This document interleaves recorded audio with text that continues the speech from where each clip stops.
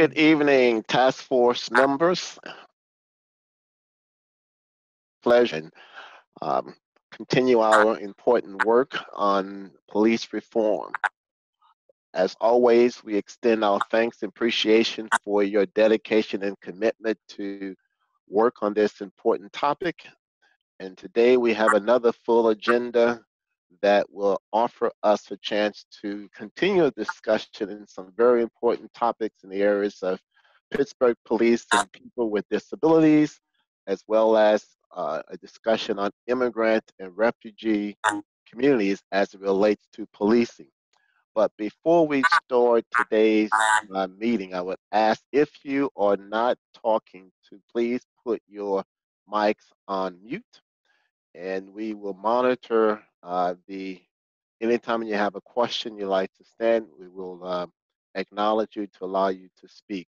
But before we start, I would ask Co-Chair Roberts if she would like to introduce our new member that is joining the task force.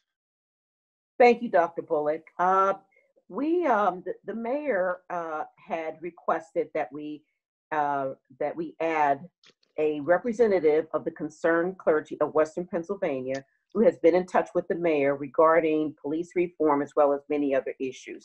And the mayor wanted to have that voice as a part of the task force.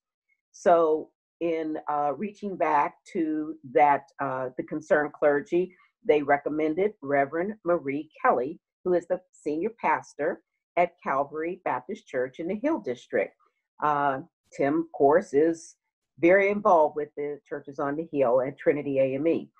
So I don't see her face. Let me see. I don't know.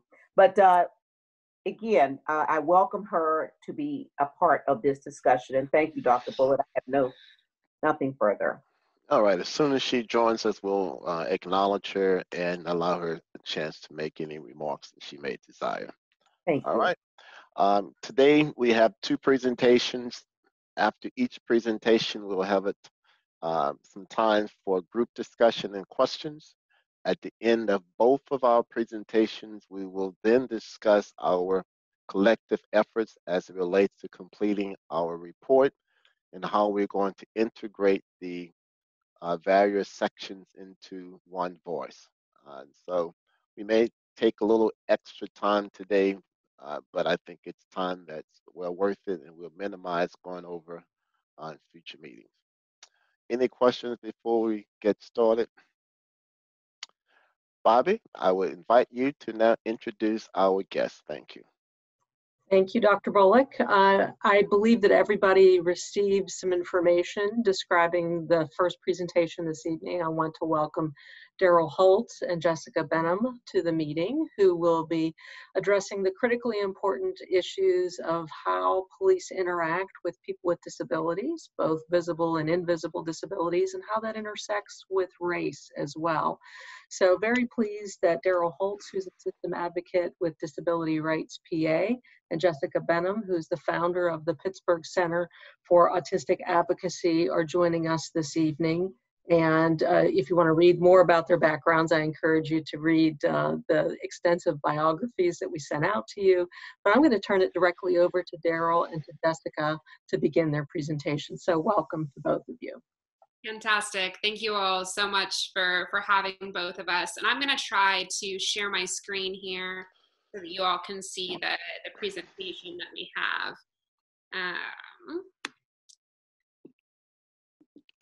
Just this. While Jessica's doing that, I'll say thank you for inviting us to the task force. I welcome the discussion, and I hope you get a lot out of our presentation.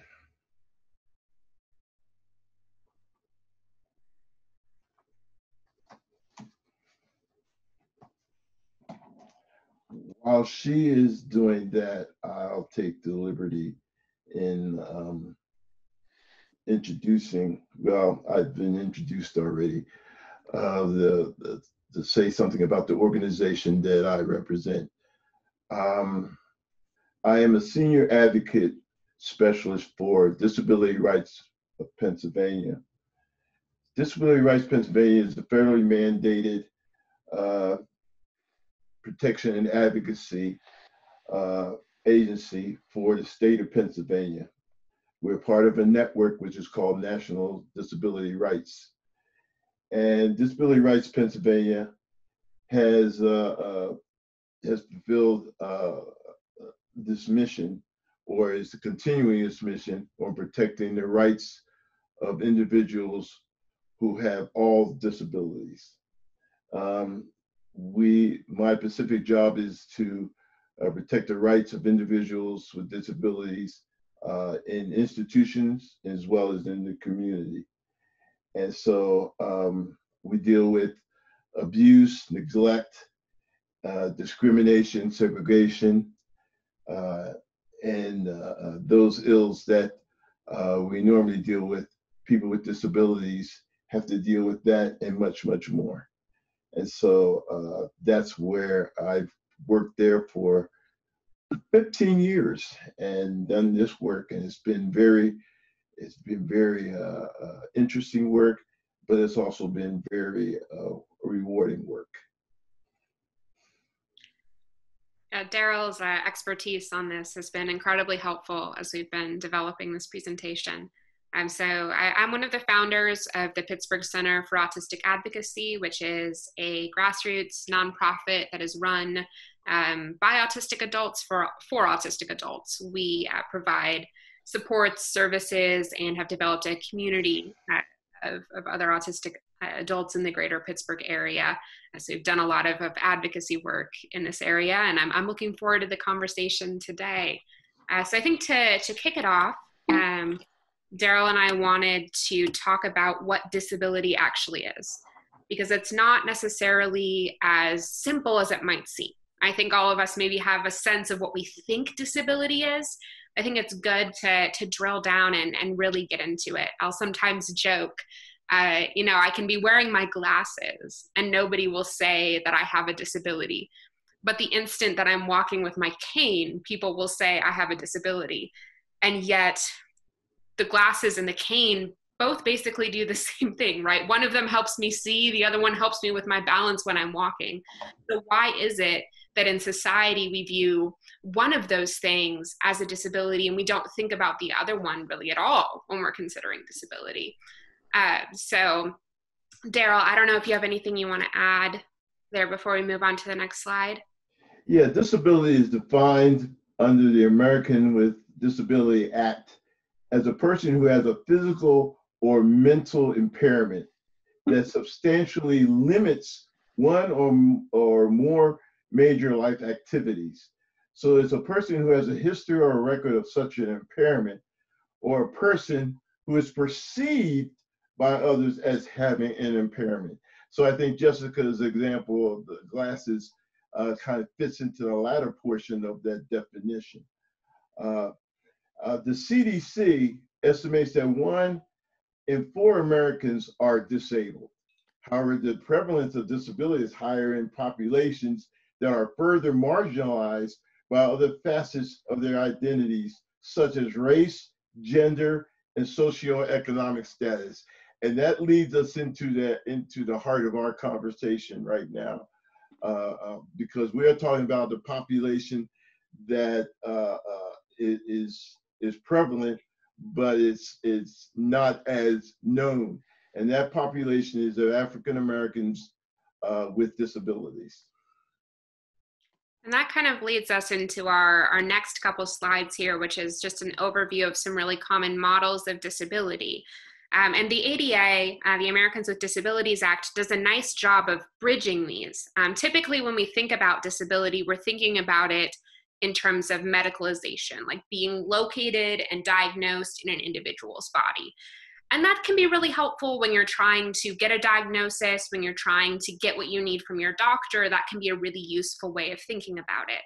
But when we're thinking about things like policing or prisons, it's not always helpful to think about disability in terms of this kind of medicalizing model, which is where that part of the ADA that talks about being perceived as having a disability or treated as having a disability is really important. And that leads us into what's called the social model of disability. So we think about the ways in which the barriers that exist in our world can disable people. So, you know, I'm somebody, I've got, because I have a connective tissue disorder that impacts my joints, I have days where my knees just aren't cooperating with me. And that's kind of in my body, right? But I don't feel disabled by that until I have to attend an event that has stairs and no elevator. You know, that's when I am actually disabled, right? And it's about the way that those social barriers in society disable me. And I think that's really important when we're thinking about policing, when we're thinking about our carceral system, is to think about the ways in which our society is set up to discriminate against certain groups of people, to oppress certain groups of people. And certainly with what Daryl's talking about, when we're thinking about you know, folks who are less often diagnosed or less often understood to have disabilities, when we're thinking about race and socioeconomics, this social model is really helpful. The key question is, how does our system of policing in Pittsburgh have the potential to further disable people? And so how do we fix it? Well, let's go to the first question. How does our system of policing in Pittsburgh have the potential to further disable? There are two issues here that are very prevalent and very out there. Number one is that disability-related behaviors or difficulties, understanding that are misinterpreted by law enforcement officials as a threat or non-compliance, but are disability related. What usually happens is that the man is guided by sight, basically.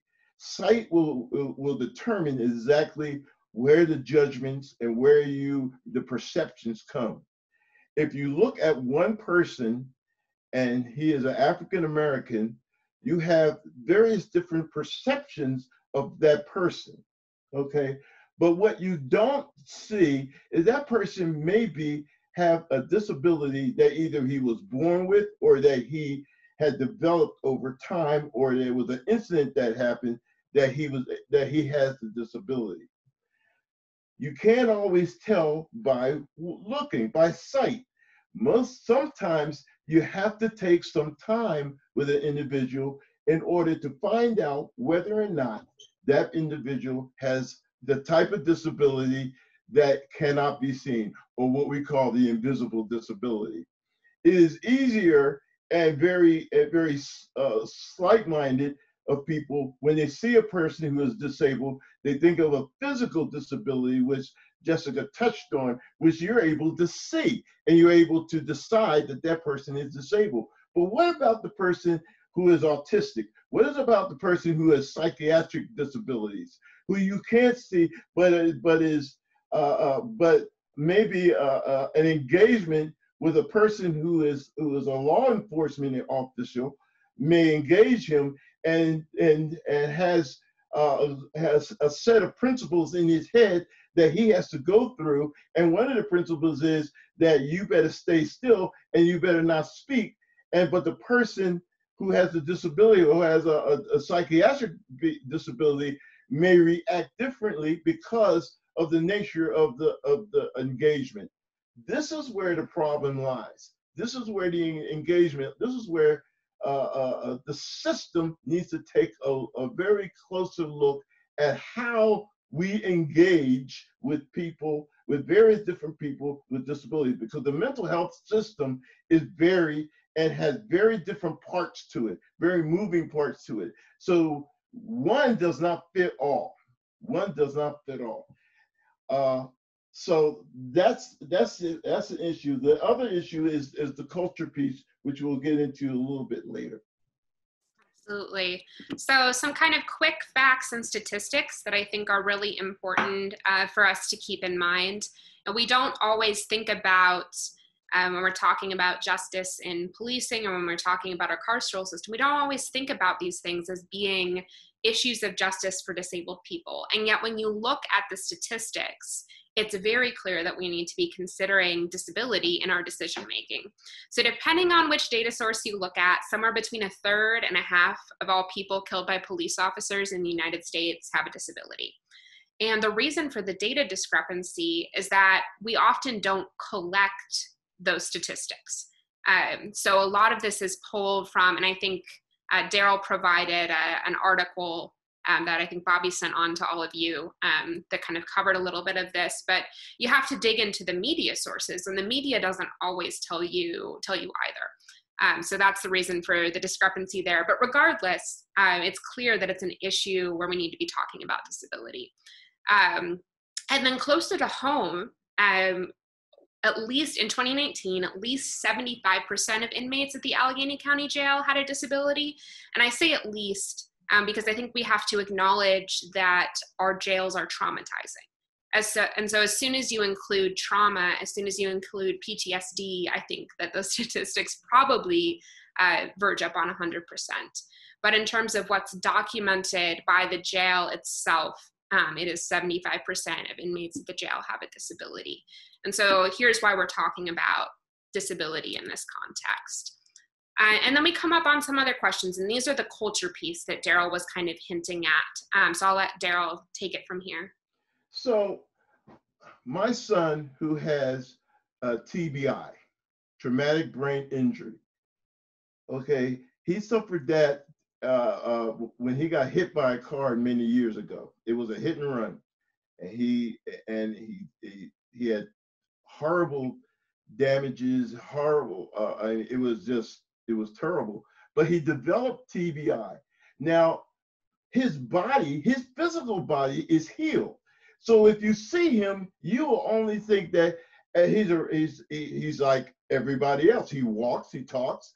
But what you don't see is that he's blind on his right side. He has lost depth perception on his right side. There's other physical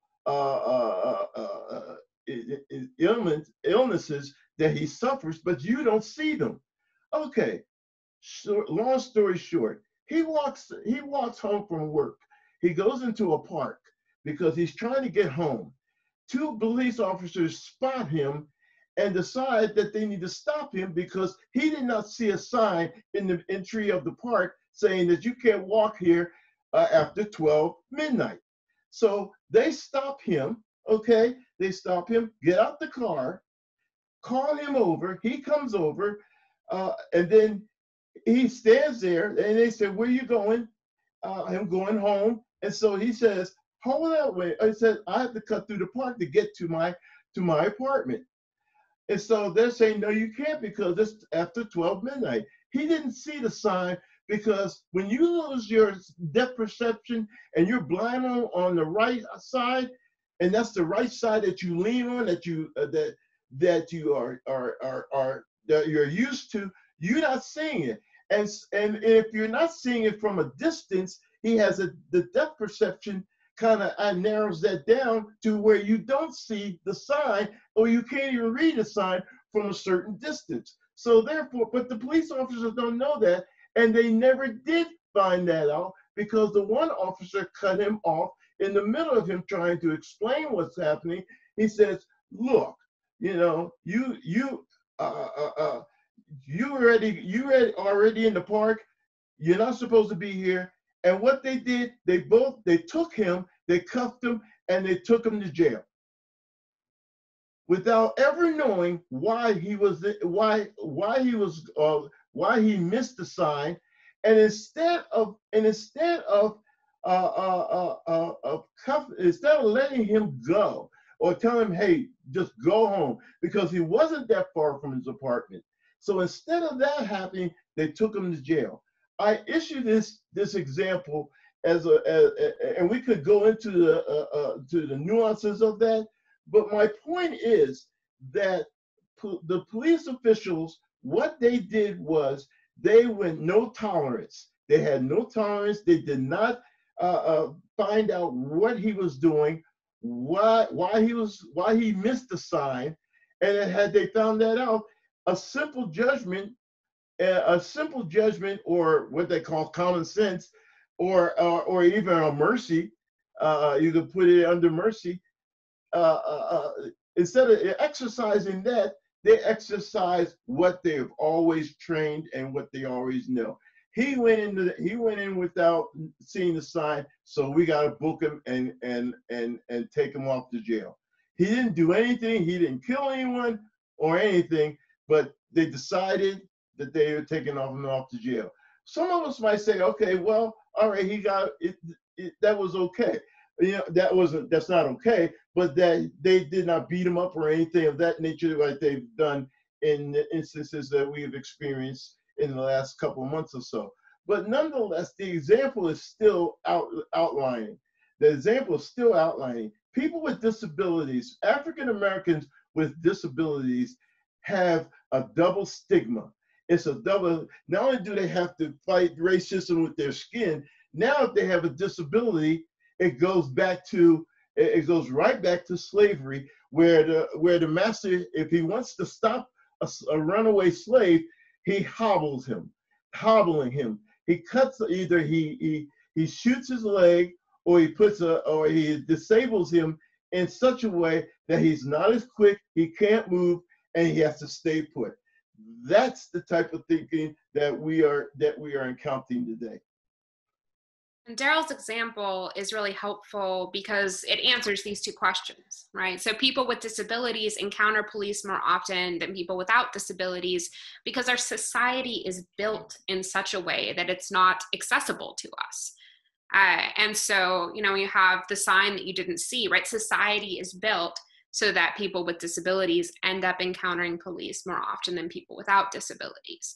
And then in those encounters, especially when we're talking about a person who's Black or a person who's, you know, a person of color, the interactions are more negative because the officers don't take the time to find out, you know, the particulars of the situation. And, you know, if you're talking about a disability that complicates interpersonal interaction, something like autism, that can make those interactions even more difficult with police officers.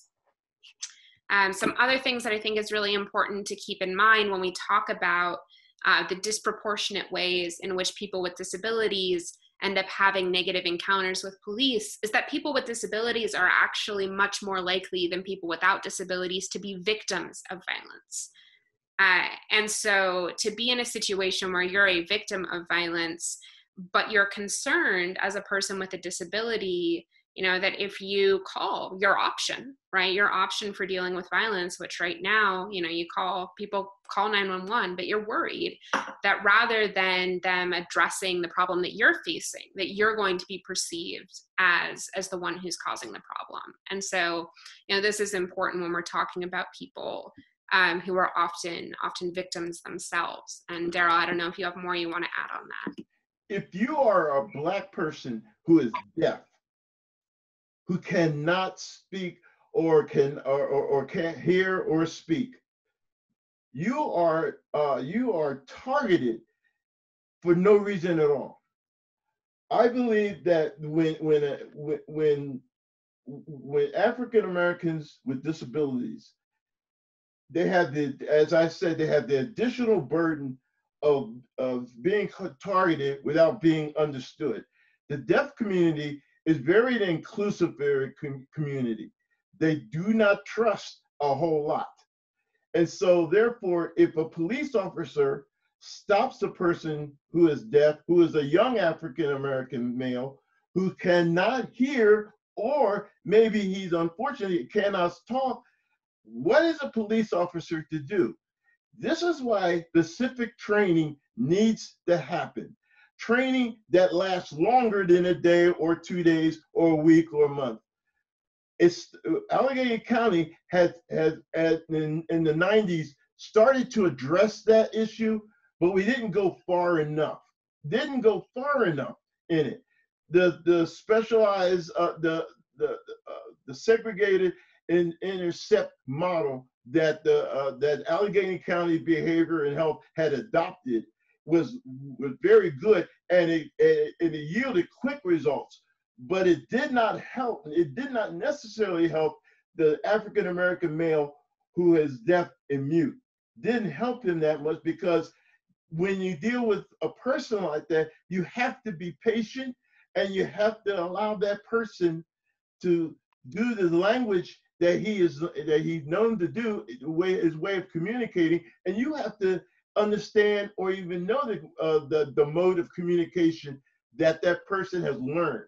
This is why under a police officer is that they're supposed to protect and serve, not protect, attack, and put away.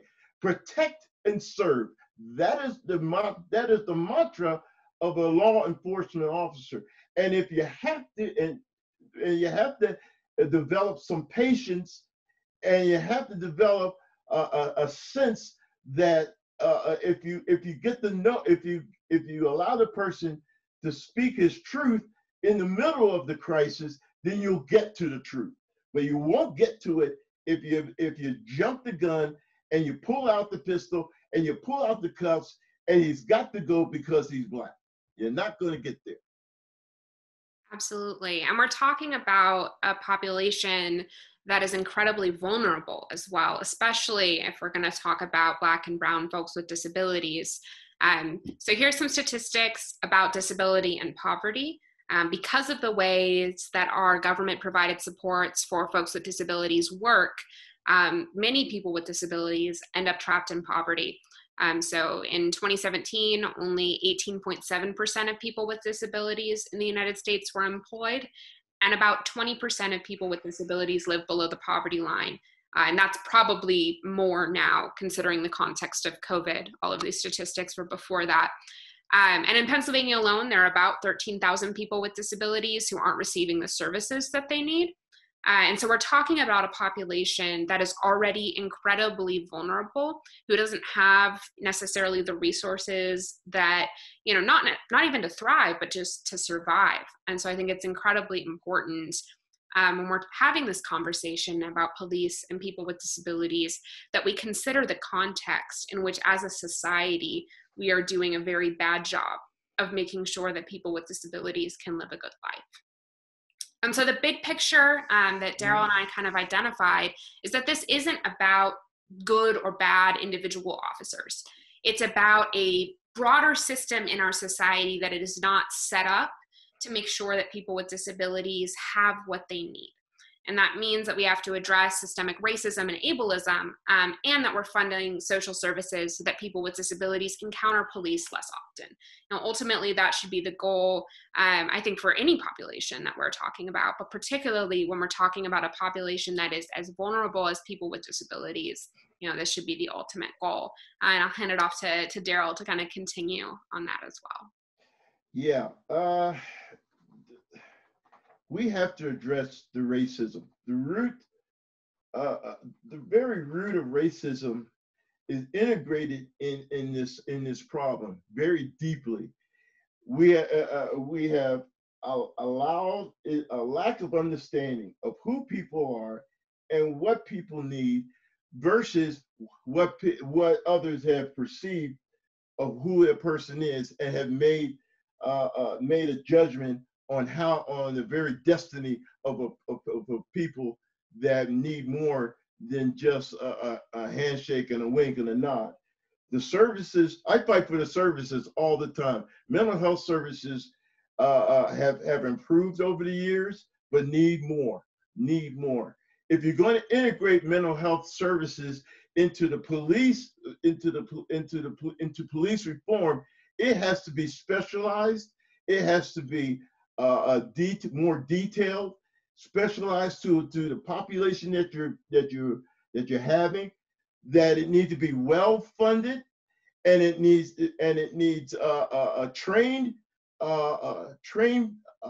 trainers, professionals that can get right to the root of the situation, of the lack of integration and the lack of engagement that seems to be happening with a lot of the law enforcement officials.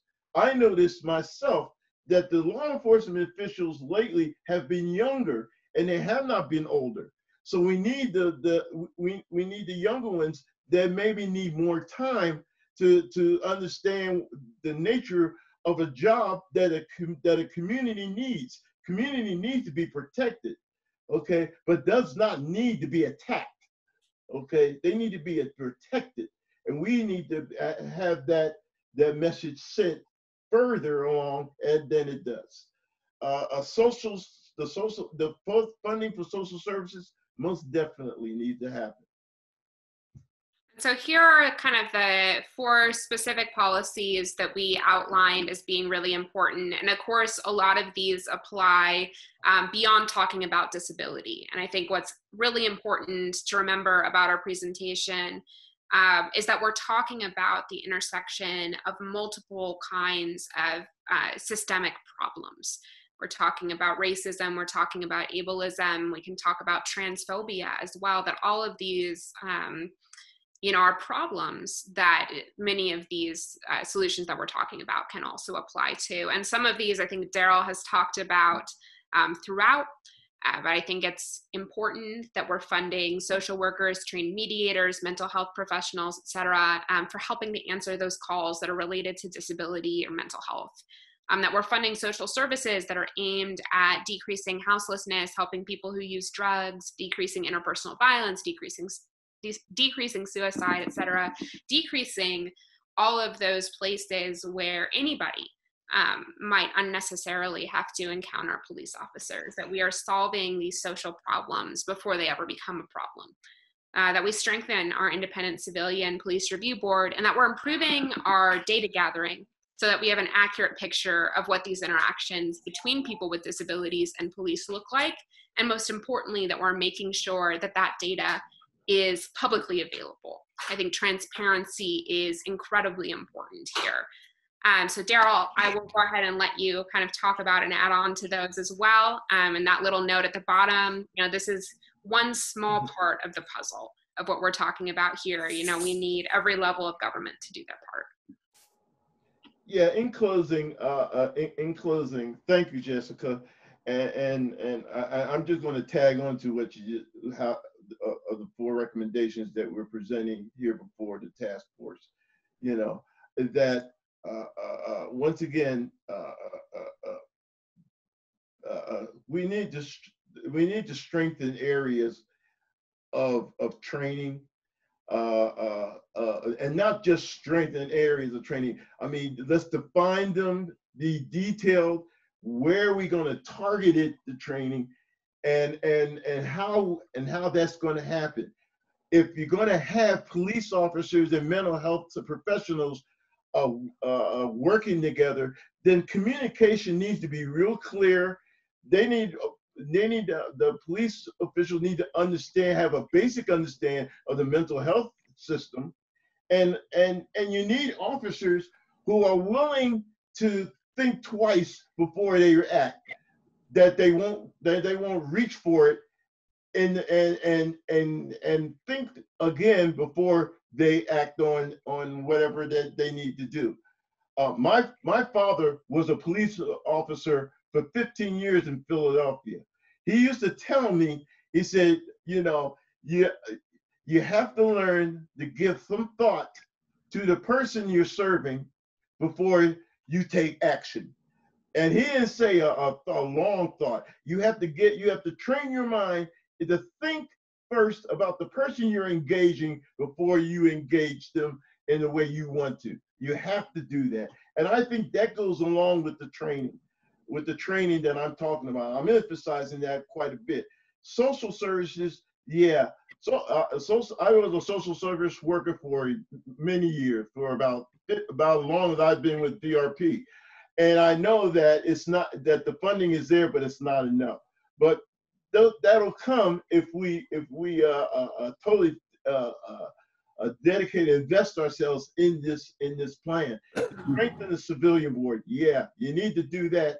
I'm not so clear about how we would do that, how we strengthen it, but yeah, that's a good start as far as engaging in communication. And finally, the data. I am surprised that there is not data that we have in tracking how police officers are acting towards people with disabilities.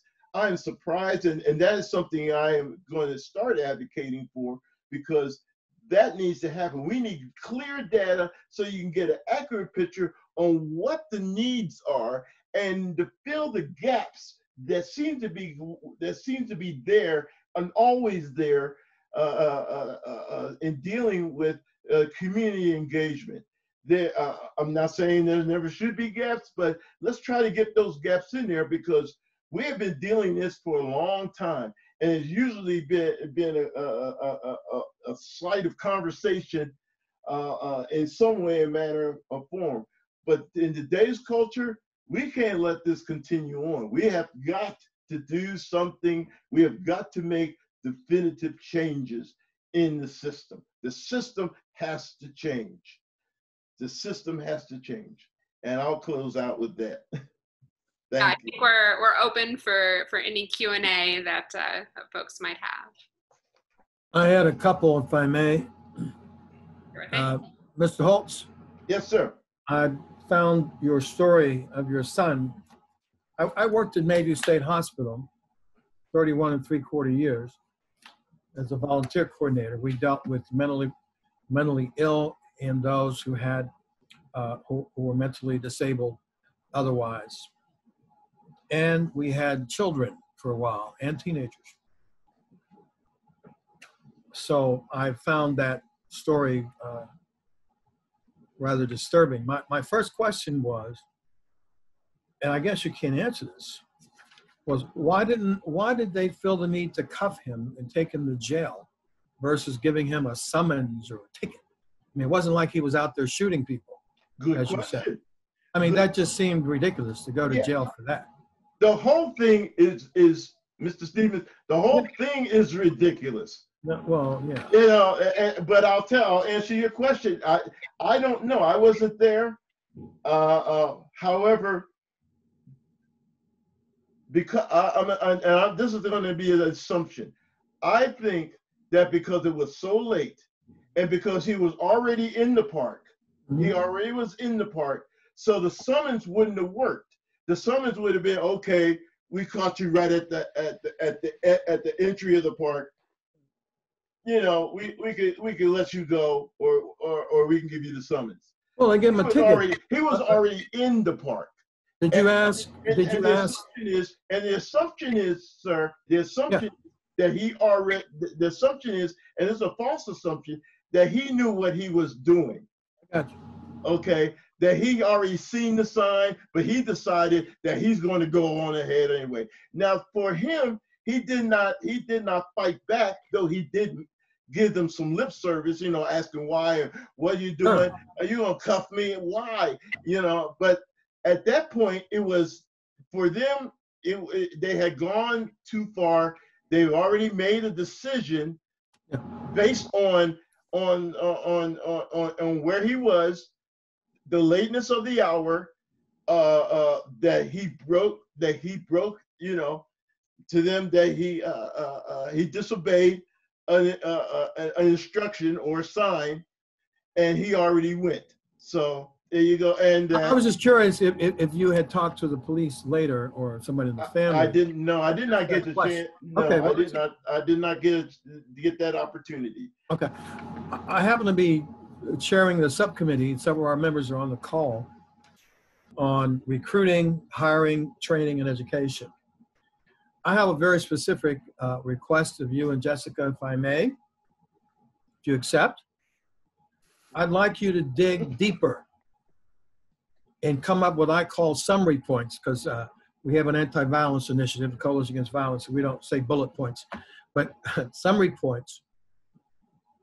As many specific ideas as you have that we could recommend to the mayor and to the Pittsburgh Bureau of Police in terms of training. Very specific. You don't have to say them now. You mentioned a couple. You mentioned about training in general. You mentioned about, I thought about maybe a section in the police training for disabilities in general, or an expanded section. You mentioned the training should last more than a day. You mentioned strengthening in general. So if you all could provide us after this conversation, and your other staff members and volunteers, whatever, to just think literally of everything you can think of. I was talking to Valerie today, Valerie McDonald Roberts, our co-chair. I think our goal collectively should be, it certainly is mine, that we come up with the most comprehensive set of policy proposals anywhere in the nation to reform policing in Pittsburgh. The most comprehensive in the nation, pulling on everything that we can find across the nation, calling upon our own experts locally and our own little brains, whatever size they may be, so we can come up with a very profound, comprehensive, and strong set of recommendations. Would you agree to that request? Yeah, I mean, we can certainly do that. Some of the difficulty, of course, is, you know, it's not just the officers that are coming in, you know, for the academy. We want to make sure that officers that have been around for a while also are having access to this as a kind of continuing education. That would be one of your summary points. Yes. Continue education for those who've been on the force for years. Yeah, because the officers that are coming through the academy now they do get some disability-related training, particularly I think on deafness and on autism. Certainly there could be more. So I think it's, you know, important to remember too, training only goes so far when it comes to some of those biases that we all hold. And so we have to be engaging in broader cultural change as well. Exactly, and you brought up a good point, because I don't recommend that we endow the law enforcement system with the whole mental health system. I'm keying on certain and this is why we need data. I'm keying on a certain population of the people with disabilities who they engage more with, and that gives us a more that narrows the field down in how much training we can give them. Without data, without that type of data, you're left with an open field. I don't think an open field is the right type of thing to leave the police. I think we ought to narrow it down to whom they engage more with, who is in the community more that they engage more with, who is in the community more, and then the training be targeted for that specific population as a starting point. I'm saying as a starting point. And certainly we can, you know, look at some of the data that's available nationally. Oh, yeah. You know, as we develop that sort of first list for you all, but definitely, you know, going forward, I think the data gathering is a big part of this. Yes. I have a question. And Daryl, it's good to see you and say hello to everybody. Yes. I think some of this goes back to recruitment and the people that we select. And there's a meanness sometimes that's there. I look at, there is a college in Vermont, in Putney, Vermont. And it is for students who have Asperger's, autism, a variety of disorders. But these are folks that just looking at them, you wouldn't know anything was any different with them. It's curious to me how they never have police problems there with those students.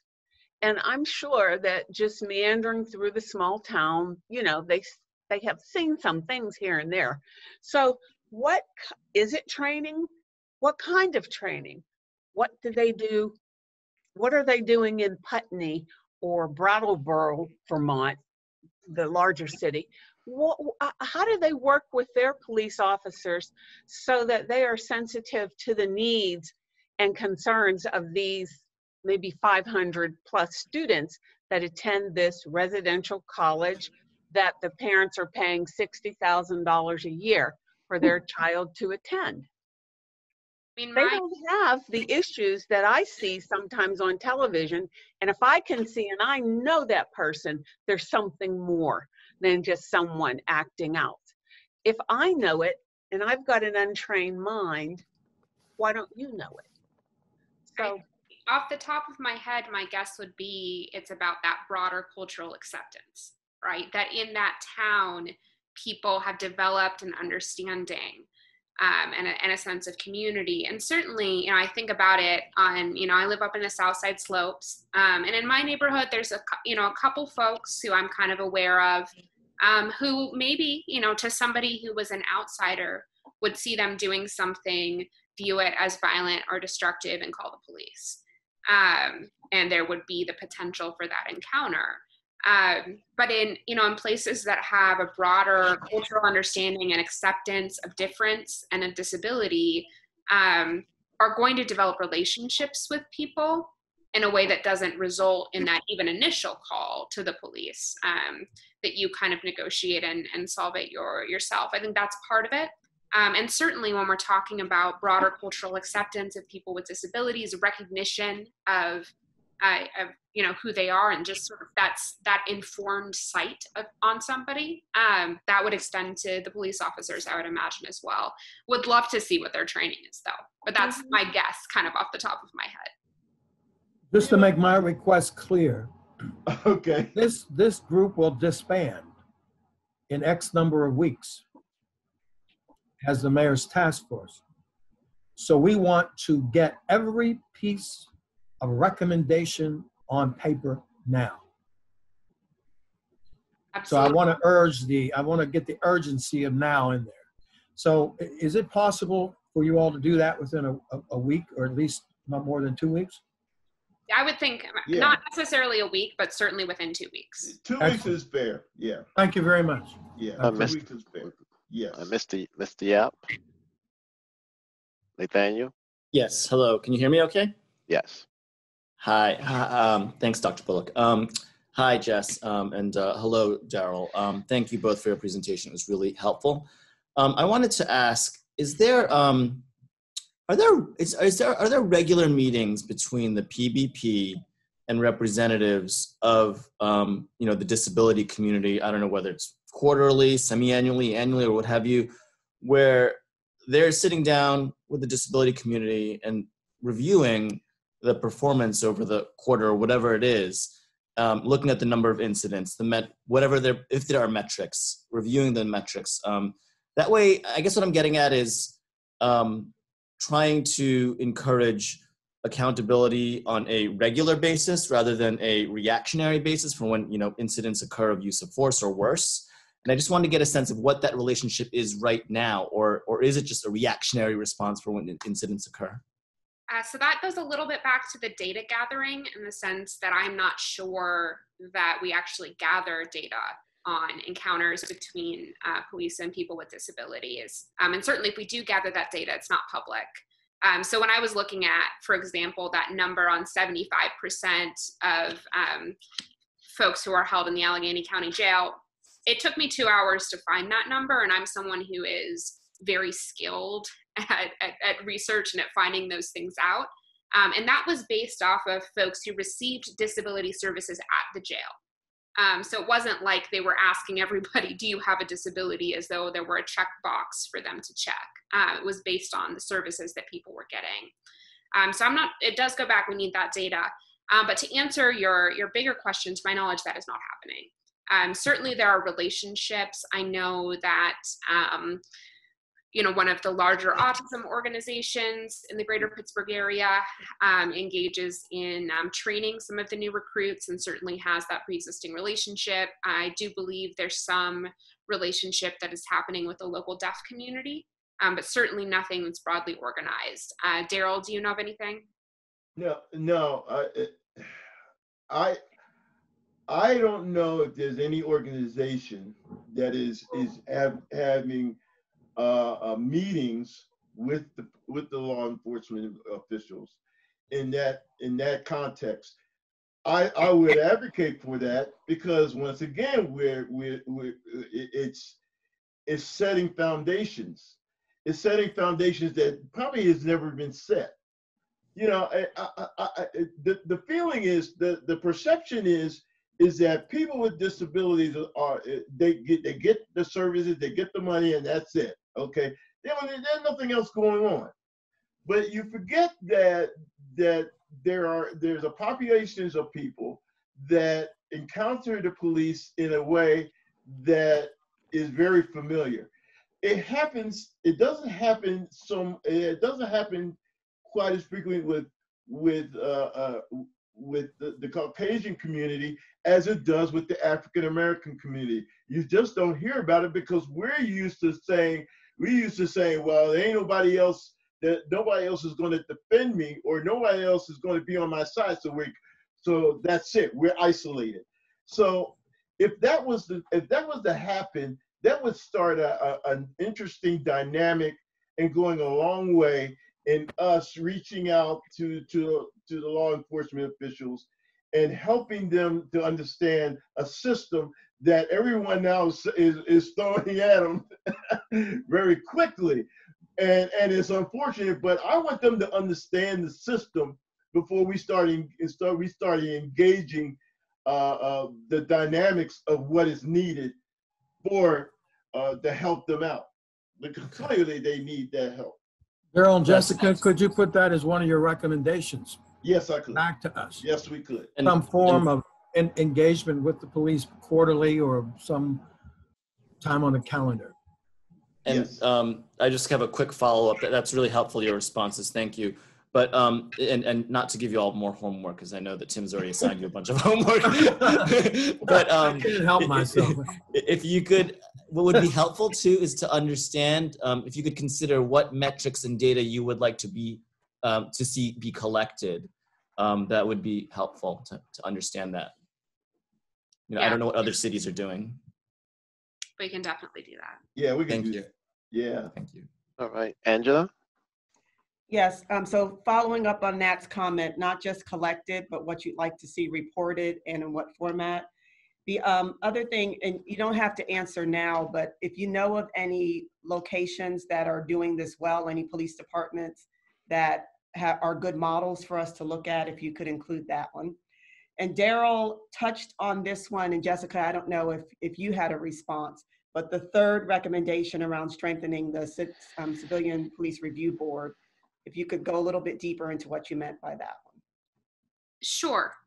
Yeah, so when we're thinking about independent civilian police review boards, the important thing is for them to be truly independent, but also to have some sort of enforcement capability, right? The ability to actually call officers before them and some sort of say in the disciplinary process, I think is important. You know, I know a lot of police officers want to see justice done well. I think a lot of them, you know, are nervous about their jobs when we're talking about an independent civilian police review board. But, you know, police officers also work for us. So I think it's important that citizens have some sort of say in the process. David? Yeah, I agree. Yeah. Could you provide us your PowerPoint? Are you comfortable with that? Sure. Yeah, I can definitely email that out. David? Thank you very much. This was a very, very helpful and interesting presentation.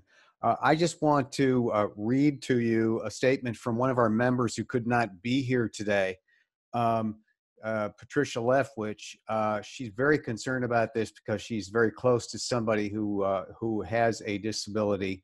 And she says the following, quote, "Please ask our guests about implementing ASL, American Sign Language Basics, as a requirement for police education and training. I'd like to know how we can make that happen because hearing impaired deaf persons must use their hands to communicate, and it can be misconstrued as resisting arrest or noncompliance." I did hear one of you speak a little bit about that, but I wanted to make sure her question got out there in its full form. Absolutely. It's a little dangerous, you know, so there's some pros and some cons. I think it's good broadly for everybody in society to learn a little bit of ASL. You know, it is a really useful second language, especially for communicating with deaf people. But deaf people have a right to a certified ASL interpreter. in interactions with police officers and in prisons. And my concern with viewing teaching ASL to police officers as a replacement for that could be a problem. So, I think it's good for police officers to have some familiarity with ASL, certainly to recognize that somebody else is using it is really important. But it is the right for an ASL, a deaf person, to have a certified ASL interpreter, and that goes for any encounter with police. So police officers, maybe this should be part of the training, should know that if they're interacting with somebody who uses ASL, that they need to honor a request for interpreter and wait for that interpreter to get there, that is the right of that person. So a little bit of, I don't know if that makes sense. And Daryl, feel free to add on to that, but those are my thoughts on that. Yeah, I agree with that. However, I see the difficulty in that, because once again, that community, the difficulty in communicating, we have to get you have to back again. Okay. Yeah, you have to get back again. Be very cautious. So in the training, before the training, the community needs to talk about how a person who is deaf and mute, or deaf mute, or in the deaf community, how they can communicate effectively with the law enforcement community, so that it won't end up being a tragedy. If you understand what I'm saying, if we could find a way in the language part of it to delve into ASLs and sign language and see what works and what we can train, not just the police, but the community in and of itself, because the community has to engage so that they know how to respond. So it's not the onus on so much on the law enforcement people, but it's also on the community as well. And that's where we can get that bridge a lot closer and build that bridge to a firmer foundation. We have about 5 more minutes in this discussion. I'd like to ask Richard, Valerie, to present your question. I got 2 questions that maybe you can answer them quick. Are you suggesting that a mental health worker and a social worker go out on certain calls with police officers? I'm not suggesting that. Okay. No, Rich, I'm not suggesting it. I mean, that's what's out there now. But the reason why I'm not suggesting it is because mental health has a lot of moving parts, and you cannot subject police officers and you cannot subject mental health officials in the line of work of police officers, because then that's crossing lines, and then you get a new set of dynamics that causes new problems. I will say there are some people in the disability community who would like to see that. Yes, so certainly that's definitely something to keep in mind, that there, is a significant part of that community who thinks that a first response team that is broader than just police would be useful. From my perspective, I think it's important to make sure that people have the services that they need, so that we don't get those calls, right? Or we get fewer of those calls. That, to me seems like it's, a good way it's just to prevent that from happening in the first place, that people are getting the mental health services that they need already. I think, but certainly, keep in mind that there are definitely parts of the disability community who would like to see social workers, trained mediators, et cetera, as part of those teams. So, like, I'm in the weeds with a lot of the, stuff that we've been talking about thus far. And I can see the pros and cons to some of it. But my only worry is that if something would happen to any one of those workers on the call, what the blowback would be. And, you know, the argument that I hear back from folks in the community is that, you know, will it be different from the blowback that happens when a police officer is injured in a situation like that? You know, will it be any different? And so that, you know, I think is a question for all of us to be thinking about. Yeah. Valerie? Dr. Bullock, thank you. I'll just very quickly ask questions. I don't expect answers. Maybe Jessica, run, Jessica, run. Yay! But if you could please just get back to me. First of all, have you all ever had a conversation with either the proper staff member, administrator in the police department about engaging policies and training and what have you with the disability community, in addition to what training there is in the police academy for recruits? And have you had a conversation with the disability section within the Department of City Planning? I would have to defer to staff.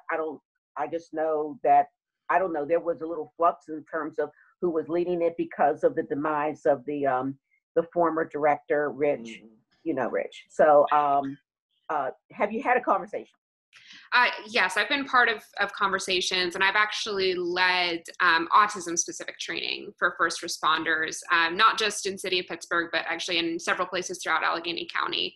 And that was not just for you know, new officers. There were a lot of officers who'd been around a long time who attended that as well. And you know, I think the officers that chose to, because it was voluntary, that chose to attend that training already had the mindset of wanting to understand.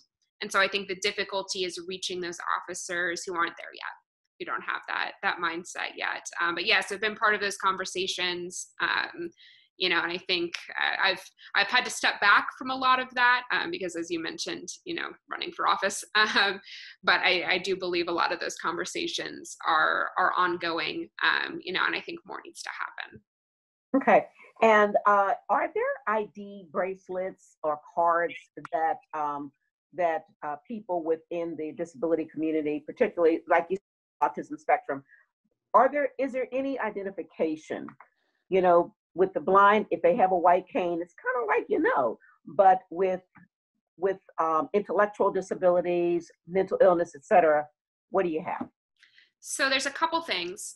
So some people do carry a little ID card that says, you know, I have autism, here's, you know, some things to expect. The difficulty with that, of course, is you're reaching some place to grab it, to hand it. You know, we know there's the potential for some trouble there. But I was actually working on a bill with Senator Lindsey Williams for a designation that would go on the back of a driver's license, like where you would see the need for corrective lenses. So, you know, there is some of that in motion. I don't think that that's moved out of committee, but the bill exists. Okay, that makes sense. And last question, what is PWD in your PowerPoint? Person with disability. Okay, all right. Thank you. What is that? That's it. Thank you very much, Dr. Bullock. I saw Ala Muhammad, your hand came up. Were you going to make an announcement? Like, I just wanted to address the point that came up earlier. There is an ADA coordinator for the city of Pittsburgh, Hillary Roman, who we would be happy to connect you all with. She would be a really great resource to you all as you continue to have these conversations and plan for trainings or whatnot. Very, very good. I'm a fan. Well, Jessica Benham and Daryl Holtz, on behalf of the Police Reform Task Force, would like to extend our thanks and appreciation for you taking time to come and speak to us about the various experiences and challenges faced by persons with disabilities. You enlightened our views, provided us some great information, and then you also got several assignments from task force members that we appreciate your assistance with.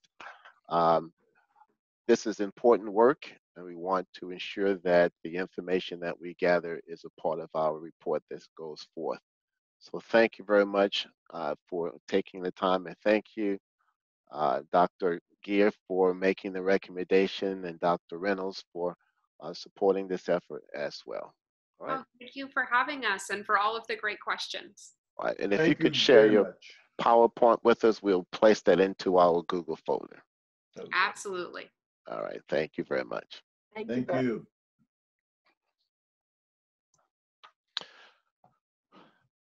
We are ready for our second presentation on the immigrant and refugee communities as it relates to policing, and I will ask Co-Chair Roberts to introduce the Welcoming Pittsburgh Task Force.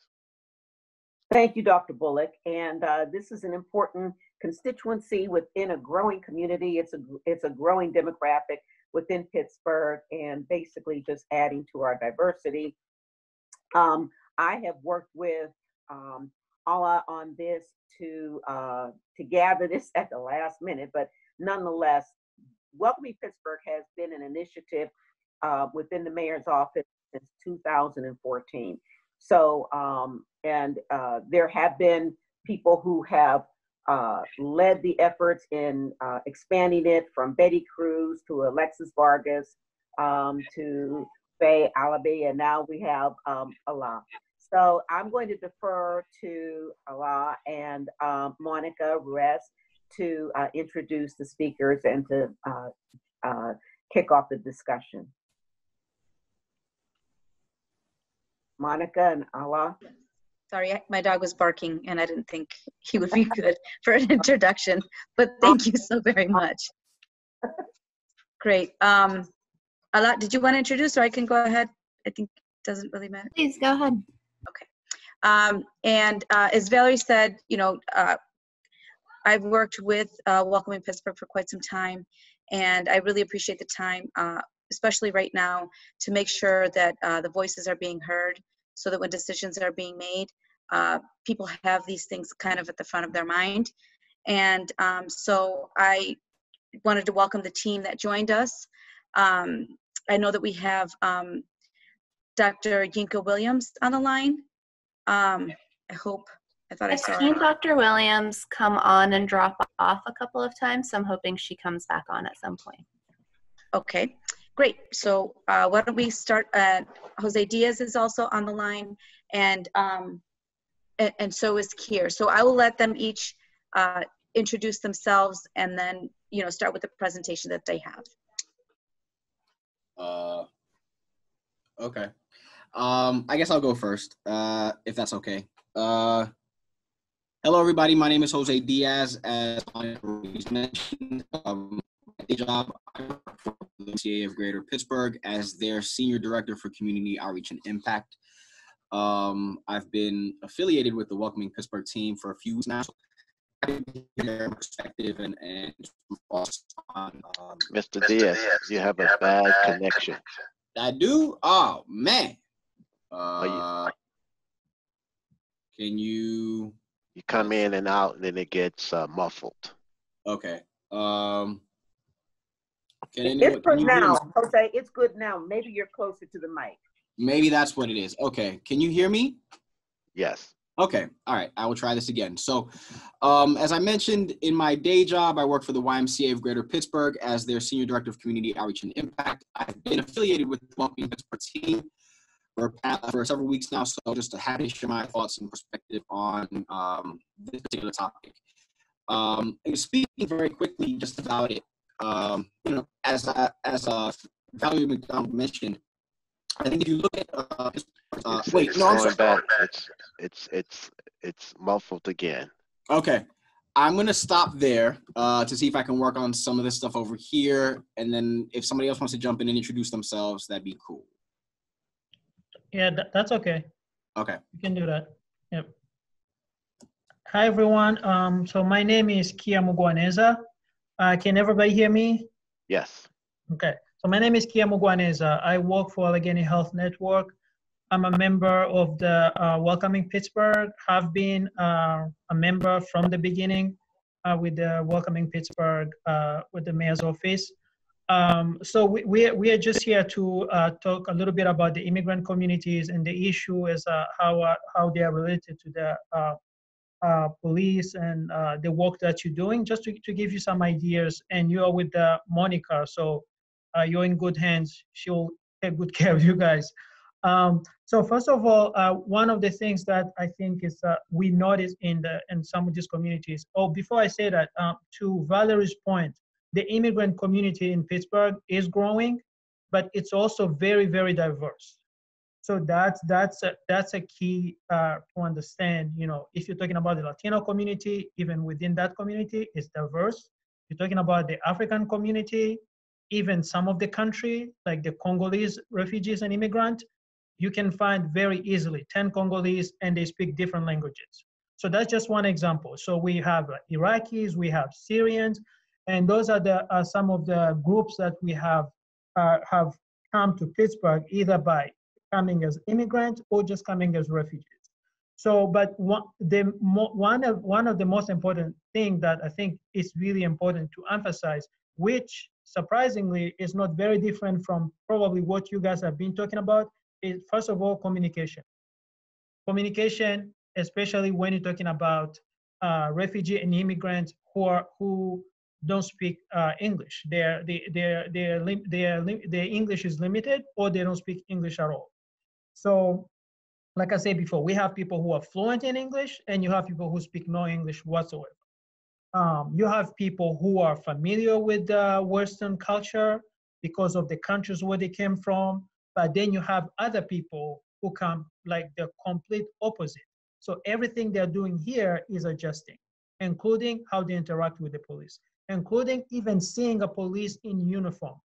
For some of them, it's not a good experience. So that's something that we have to keep in mind with communication, making sure that we have the right tools for language, but also part of communication is understanding people's culture. Again, very different, diverse groups, understanding their culture is very, very important. So if you combine the two, language and culture, that's gonna help a lot with communication. So how do you do that? I think other than just having interpretation available, having interpretation through the phone, you need to connect with people in this community.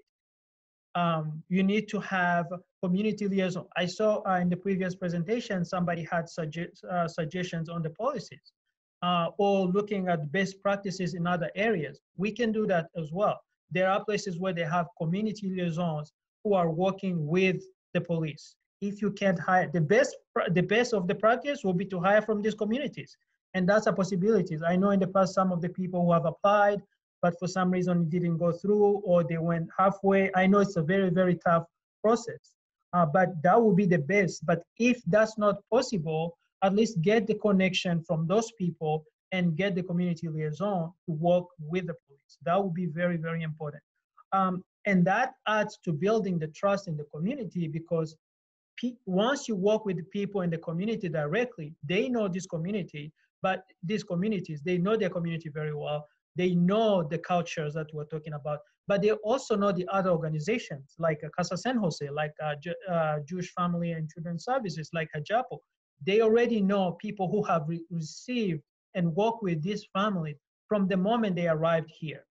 They trust them, so you're already making that connection. The other thing that I think, again, I mentioned this before, but it's very, very important that we keep this in mind as we work with this. Then I can pass it back to Jose. Is again, understanding the uniqueness and the diversity among refugee and immigrant. And when it comes to refugee, maybe Jose can talk more at large about immigrants. I've worked with refugees resettlement specifically. Every couple of years, there's a certain group of refugees that would come. The focus will be on a certain group. So in the last few years, it's been mostly Bhutanese refugees. But now we are seeing more Congolese refugees. So how can we put in place the infrastructure and tools to make sure that they adjust to that changes, that every few years you'll see different groups and you will need to be able to adjust to that structure. So depending on how the refugees program goes, now that it's very slow, but if it grows in the next few years or so, that's something we have to keep in mind with the diversity of the community and the changing of the communities and the languages and all that. So that's why I feel like that, you know, making that connection within the community, having a community liaison will be a very, very important key. Hello, this is Yinka Ganga Williams. I just want to say I am on. I'm having some technical issues being able to show my face, but I think for those of you who know me, hi, I'm here. Hi, Yinka. Hi. You can actually go ahead. Could you go ahead and actually introduce yourselves for those who don't know you? Okay. My name is Yinka Aganga Williams. I am originally from Nigeria, and I have been in this country, specifically in Pittsburgh, for 20 years. About 19 years ago, I co-founded this organization called Acculturation for Justice, Access, and Peace Outreach. And that started at St. Benedict the Mall. I believe that's a church that everybody knows. That's across the road from where we now have our dear lady kind of camping about her kid with Duquesne University. So specifically, we resettle refugees, and we resettle refugees from all over the world. And currently, I'm the executive director. I still believe I have worked with quite a few people that I can see here, either during the mayor's election or immediately after, trying to place quite a number of issues on the table regarding immigrants. So I'm glad that I am part of this today. Ala, if you would let me know when you really need to hear from me apart from this introduction. Thanks, Dr. Williams. So Kier just went ahead before you and talked a little bit about language, the importance of language and cultural understanding when it comes to communication between police and the diversity that exists within immigrant communities. If you have any recommendations or just want to talk about what you see as well, that would be helpful. I think what Kia said was very, very relevant. The language is a big part of it. And what does that mean? It means you find someone on the street, you find out there is something going here as a police officer or any law enforcement officer. You want to help, but you don't even know where to start because you cannot communicate with that person. So where do you really start? And at times there are things that are acts, critical acts of what you consider criminal as a police officer or as a law enforcement officer. So you're really acting upon the actions that you have seen immediately. But there is a whole lot of loaded actions before whatever it is that you see may have happened, even while we cannot tolerate whatever it is that has happened. I'll quickly tell you a story. They call me storyteller, but that's because I believe in the realities of life. 2002, when we had the Sudanese young men started arriving in Pittsburgh. They were resettled in an area where it is a pocket of poverty amongst the affluent. And what they will normally do based on their own experience from their country and the fact that these kids left home when they were 5, 6, left their parents and had to go to another country before they ended up here, was they were taught to work in groups. In groups, if anything was happening, somebody will always be able to tell the others. So when they got to the United States, what they did was also to work in groups in these affluent communities. And the affluent people in the community called the police and said, we have this group of Black boys who just walk around here. We don't feel comfortable with them walking around our community. Who wouldn't? We had a meeting with the police. We called in some members of the community. What did the police tell us and them? The police critically, amongst other things, told them, we're here to serve you. We are your friends. That was taken literally. 2-3 days later, the young men again in a group saw a police patrol car driving around. They stopped the patrol car. And the police asked them, what is it that you want? And they said, you told us the other day you are our friends. So we're just calling you or stopping you to say hello. And that to them literally is what it is. You are our friends. How then truly can the police be the friends of the immigrant community?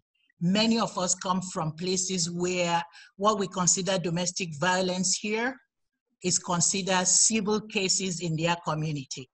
The husband slaps the wife, you even go to the police station and you're being told, go and settle it, this is a civil matter. Besides that, don't you guys have families that can help you resolve this? Why are you coming to the police station?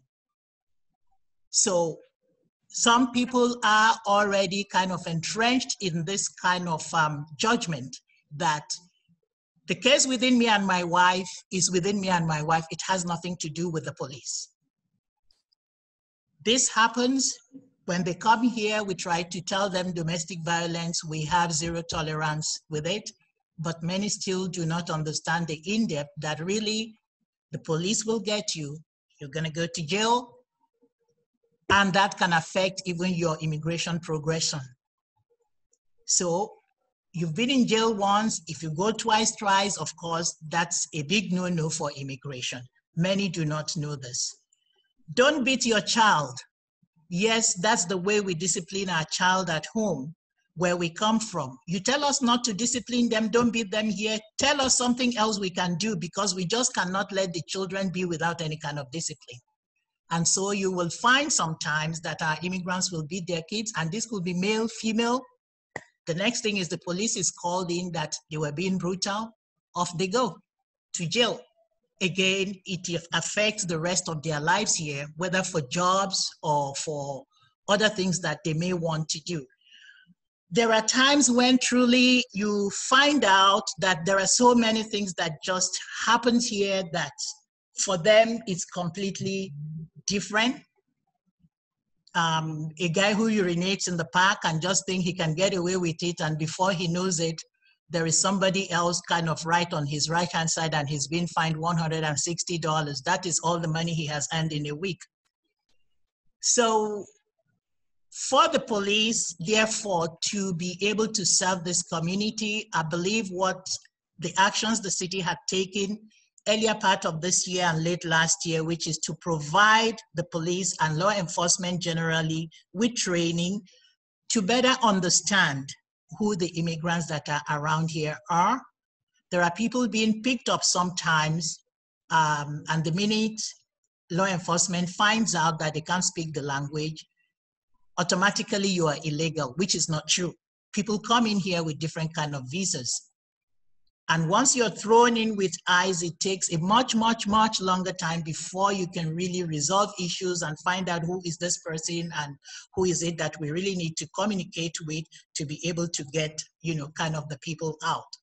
So as earlier said, it is important that those of us in the community who serve the immigrants, it's important for us to kind of be known, so that you'll have a point of reference if there is anything going on. I had a little bit of the discussion on disabilities. Due to all the stress and all the pains that it takes, many of our people have really seen deaths right in front of them, whether it's of parents or families and the rest. The children have seen a lot before they get here. So mental illness is not very far. And when that happens, and you pick up somebody on the street and you don't know what to do with them because you think everything is normal, it is very, very difficult for both you as law enforcement, for the person that is involved, and for we ourselves. We have had police officers who have been kind enough to really think this is a very abnormal situation, take them to the psychiatric hospital. But we have also had those who decided, no, they're just going to be in jail until whenever it is. How do we therefore kind of find the line between This too, again, is a question of training, information, who are the connectors that can really help us help quite a number of the immigrants that are here and in such conditions. I think I would like to stop there. Thank you so much, Dr. Williams. And Jose, can you hear us? I can hear you. Can you hear me? Yes, I think so. If you want to go ahead and try to introduce yourself again. Sure. My name is Jose Diaz. I work for the YMCA of Greater Pittsburgh as the Senior Director for Community Outreach and Impact. I have been at the Y for about 6 years, and the past few weeks I've been affiliated with the Welcoming Pittsburgh team. So happy to be here and just happy to share my perspectives on the growing, burgeoning immigrant communities here in Pittsburgh and what that could mean for relationship with law enforcement and just beyond. I really like this conversation that's been had so far around language and culture. One of the things that I'm reminded of, and I shared this with Monica the other day as thinking about this meeting. Last summer, I was doing a series of focus groups as part of some consultation work, and we were looking at disproportionate contact for minority youth in the criminal justice system. And so we were interviewing various folks in these focus groups. Some of the folks we interviewed were representatives from Casa San Jose, and they made some good points that have stayed with me, for the past year in thinking about this work. They were talking about how oftentimes even something as basic as literature in schools is not made readily available in different languages. And so what you have is students that are going to school, and maybe the students speak, they speak English as a language, but their parents may speak another language as their primary language. And so literature is not being produced in multiple languages to meet those family household needs. And, speaking for myself as someone who is a product of Spanish-speaking adults in my household, oftentimes you'll find that students are put in a very unique position of having to go home and translate these materials to their parents in different languages, right? A friend of mine, she is from Ecuador, and she had to translate some documents for her father because they were all in English, and he had no idea what they said. And so you see that happening here in Pittsburgh play out in the school system where, literature is not being produced in multiple languages. And so because of that, parents are missing out on opportunities like attending parent conferences, attending community meetings, knowing what's happening in the schools regarding their child. And that can also place some barriers with respect to law enforcement. If you have youth that may have gotten in trouble with law enforcement, how is that information being communicated back to parents? How are they understanding the ramifications of this? What are their rights? How do they know how to navigate these systems? And so thankfully you have places like Casa San Jose who are providing some of these supports for folks who've been arrested. I know that they do some work around having pro bono attorneys to facilitate some of these conversations with folks who are detained on the South Side at the ICE Detention Center. But I think just underscoring what's been said so far around language and the importance of culture and knowing who these folks are. I mean, the reality is, like, as Valerie said earlier, these groups are growing in Pittsburgh. I think, I came across some stats a few days ago where, in the greater Pittsburgh area, the foreign-born population is 3.3%, which is about 75,000, but that in the city of Pittsburgh especially, the foreign-born population is actually twice as high, with 8% of the population being foreign-born, which is about 24,000 people. Specifically, you'll find that the total Asian population is 49,000 or 2.1%, and the Latino population is 30,000 or 1.3%. Both communities grew by 56% and 72% respectively in the past 10 years. So I think, in thinking about that, and you'll find that, in terms of the city of Pittsburgh, largest Asian American communities are in Shadyside, Squirrel Hill, and North Oakland. Latino communities can be found in Beachview, Oakland, Greenfield, and Southside. And largest refugee communities are located in Carrick, Prospect Park, and Sharpsburg. So, we are seeing this growth in Pittsburgh. And so I think just wanted to underscore that again, in terms of providing accessible materials, accessible supports for families so that they are not lost in the mix about what's happening with their children, especially when you're talking about things like ICE detention, or rather police with respect to the immigrant community. I'll use the example of the National Juvenile Justice Network indicated that, you know, some of these local law enforcement systems are utilizing gang databases to identify immigrants that they deem at trouble, so to speak. And so they're utilizing these databases that probably aren't the most accurate to round up immigrant community members and then detain them. And so, you know, this really does put involvement with, this does put immigrant youth at increased risk for involvement with the youth justice system, because now they're being disproportionately targeted and in many cases profiled when that isn't the case. And so one of the recommendations from the National Juvenile Justice Network was to stop relying on gang databases when thinking about youth that are engaging in suspect behaviors, or how to look at youth that, you know, are that they're trying to target or look out for. So I'm going to stop there because I feel like I'm rambling, but I think just again making sure that the language and cultural aspects are in place.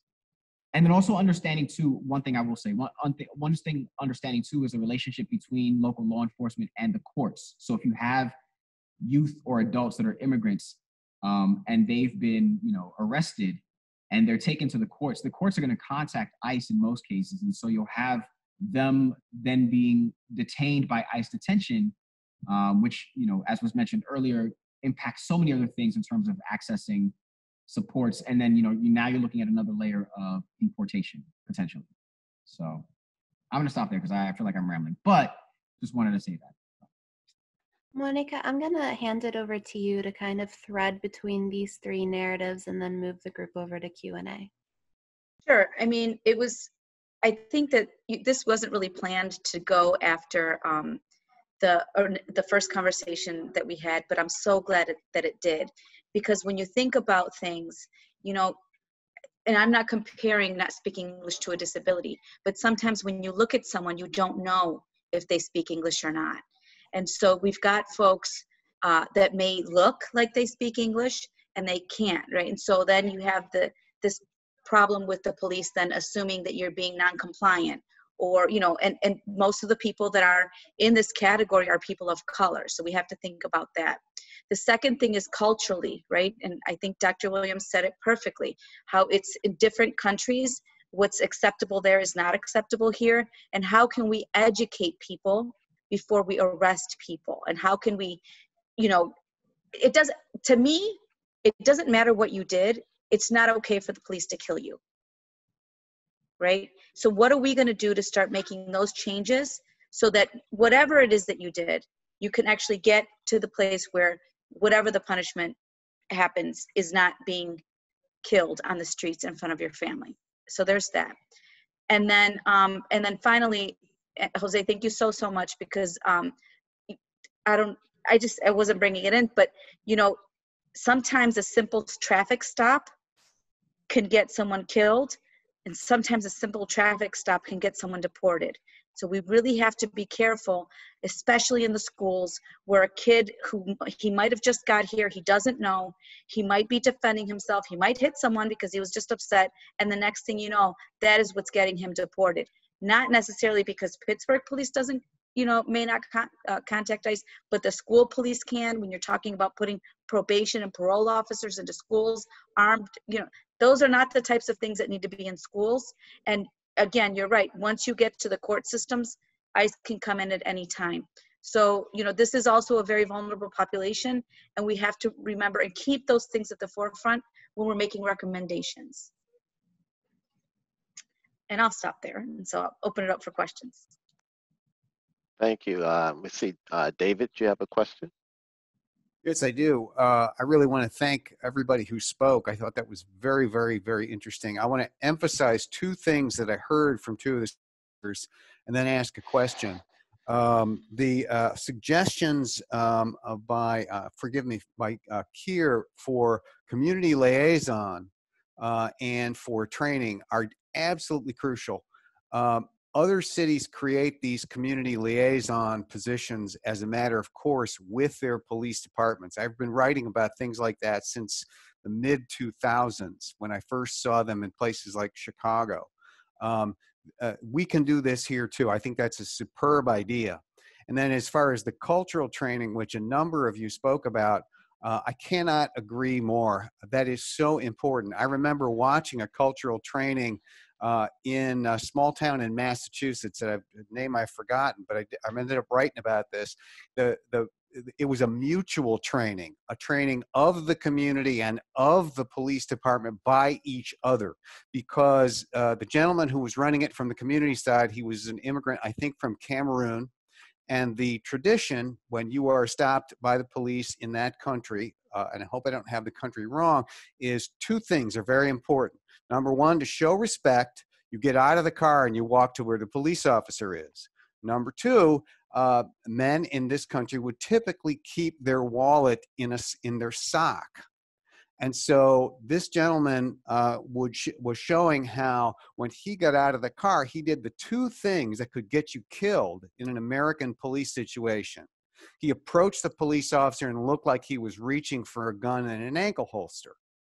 And it was so incredible to see the reaction of the police as they finally, the light bulbs were going off.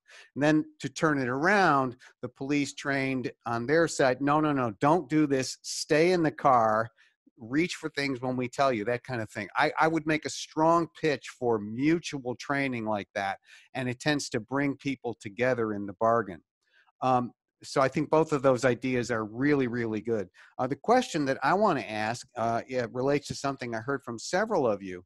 About 10 years ago, 11 years ago, I was part of a working group inside the police department here in Pittsburgh to create a policy for the Pittsburgh police in their interactions with immigrants. And the then chief at the time, Nathan Harper, was very, very keen to get a policy in place that stopped his officers from asking them about immigration status. He did not want people getting confronted with that and perhaps being deported. And several of you have said things that suggest to me that maybe that policy is no longer in place or enforced. And I find that very, very kind of disturbing. And I'd like to know more about what maybe you know, and if this is happening a lot, if people are being handed over to ICE as a sort of routine matter by Pittsburgh police, this is something we have to speak up about. David, I can answer that question. So there is a policy, and Pittsburgh Police does not cooperate with ICE. But Pittsburgh Police is one entity that you come in contact with when you get arrested. So once you get to the county jail, that has nothing to do with Pittsburgh Police. And the county jail does share information with ICE, which they shouldn't because they've been sued, because they detained a woman who was an American citizen for over a week. That's 10 years right. ago. That's right. They shouldn't do that because it's illegal, and that's why they got sued. Yes. And they do it. And if an ICE officer walks into the courtroom, they will take you out of. So once you're out of Pittsburgh Police hands, there's nothing they can do. Right, but so our concern is in the courts, in the county jail, and with school officers because they operate under a different set of, it's very dangerous. So that's why to arrest someone because you can't understand them, we're trying to avoid that, right? So that's where that comes in. I have a question. 25 years Tim, ago. we have someone ahead of you. We'll Oh, get I'm to sorry, I you. didn't see it. That's all right. Sharon. Sharon? Yeah, well, I was just going to follow up on David's points about,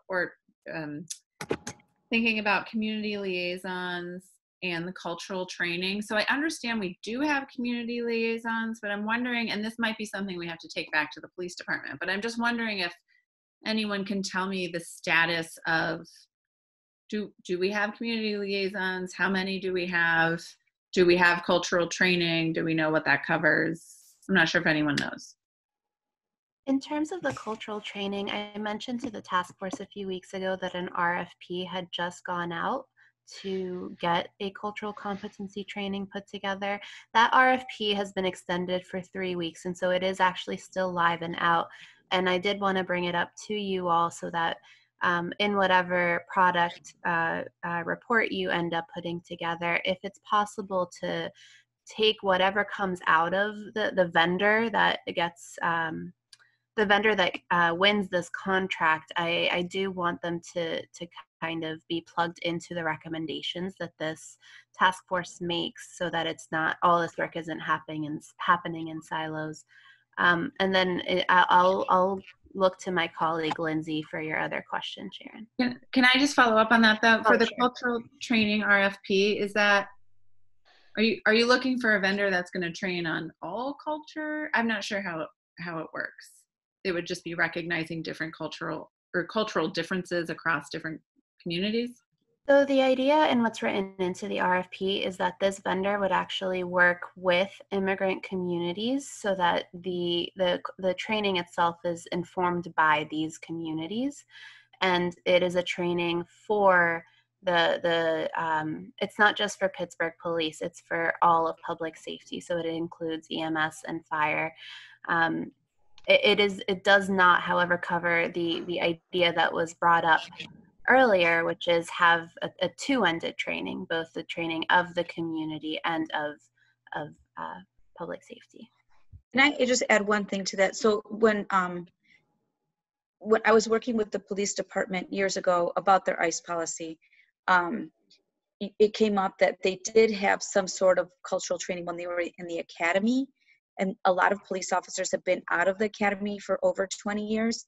And if you look at the population, even right now, within the last 5 or 10 years, it's changed so much. And so I would suggest a push to have this ongoing, that just because you had it once doesn't mean that you're culturally competent, but something that's more ongoing. Sharon had asked you a question.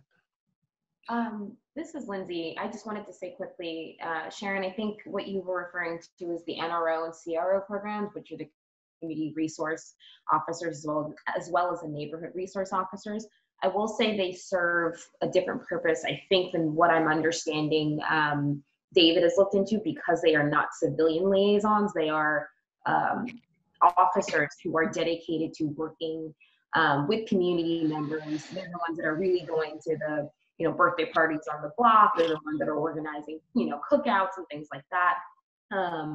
But they are trained officers. They aren't civilians. There have been conversations within Welcoming Pittsburgh about what a deeper connection or relationship between the NRO CRO program looks like with the welcoming community. But those are definitely ongoing. But again, it's a little, I think what David's talking about is having a civilian liaison who's more, I would say, genuinely like a part of the community, quote unquote, working with officers, similar to how our GBI program works, which is our gang violence intervention program, which are civilians who are paid to interrupt violence as it happens, particularly in group violence, gang violence intervention issues. Thanks. Angela? Yes, so one of the earlier comments spoke to hiring from within the community, and there was a reference made that I guess there were some who had gone through the process but weren't successful. Do you have any thoughts on what the barriers are to people from the community either being recruited to enter the process or once entering the process not completing? So I actually know people who have gone through the process. I think just by design, the process is not that easy. It's not only for immigrants or refugees, just in general. It's a lot of steps and a lot of process that you have to follow. So I think that's just make it hard. But the other part that I think will be helpful is, and we've talked about this within Welcoming Pittsburgh, when the police is doing the recruitment, actually do the, like intentionally going to this community, maybe with a one page, and show them this is what you need to apply and these are the requirements. Because for some of these folks, even if they may meet the requirement, it may not be easy just for them to navigate the system on their own. So that's what it is. It's not just like I think the way just design in general, it's not an easy process. So, and I know somebody who went through all of it, and was almost at the end, but something else happened that had nothing to do with the system in place. He was not able to continue, but so I know it's very, they have to do physical tests, they have to take all kinds of exams and all that. So I think making the process easy and going to these communities and showing them this is what you need. Are you interested? Many of them, may be interested, but then some of them may meet these requirements. Does that answer the question? Yes, it does. Thank you. Okay. Tim? I have two. One is a question and one is a request. I'm going to ask the same request of our guests in this part of our call. And Monica, maybe you could assist with the coordination of this, if you will. I'm chair of the subcommittee on recruiting, hiring, training. Our goal with this task force is that we get as much information as possible, as many specific recommendations as possible that we can give to the mayor and to the police administration. So my request is that those who are on the call come up with as many specific suggestions as you can. Exhaust your brains, because this group that you see will go away. We'll be around, but not together. This task force will disappear. So we need to take advantage of the existence of the task force. So I'm asking that every specific, I call them summary points versus bullet points. Every summary point suggestion that you have, even outside of this room, that you can ask for other people to get suggestions. We want them, and we want them as soon as possible. This is Monday. If you can get them within a week, week and a half or so, because we don't have that much time left. We want to be able to assemble, decide what we're recommending, so the sooner the better. Do you all accept to do that in your own way? Yeah, we can work with Monica. I can get you something tomorrow, but we'll work with Monica. I love people like that. Put that in the minutes. We'll work with Monica. Yep. Yeah. The other question I have is, Johnny Gamage was killed October 12th, 95. Some of you may have heard of that. Death became a national story, and he died from positional asphyxiation, as did George Floyd in a different way. His air was cut off by officers from the suburban communities of Pittsburgh. Out of that, Vic Volchek from the ACLU and I, in my position as NACP president at the time, we had several community meetings. And we created the You and the Police brochure, what to do when stopped by the police. Since then, we've had about 3 reincarnations. The last one was unveiled, I believe it was April 16th, I think, last year, in the presence of the chief, and in the presence of the sheriff from our county and representatives of other police departments. We have a very powerful document. And our police in Pittsburgh and Allegheny County and some of the other outlying have agreed every officer has to read that brochure, sign off that they've read it, and take a quiz that they've read it based on the You and the Police brochure, the newest one. We worked together with Citizen Police Review Board. Beth Pittenger and I have worked very closely on that. My question is the immigrant community aware of that document? And is it in any language other than English? I think it might be, but I'm not sure. I'm not aware of that document. I don't know if Allah, if you know. I know there are several documents that have been translated in other languages, but I'm not sure about I think that's an important one. It's only 8 panels. It's like one big sheet, double-sided. A legal side, I think, double-sided is 8 panels.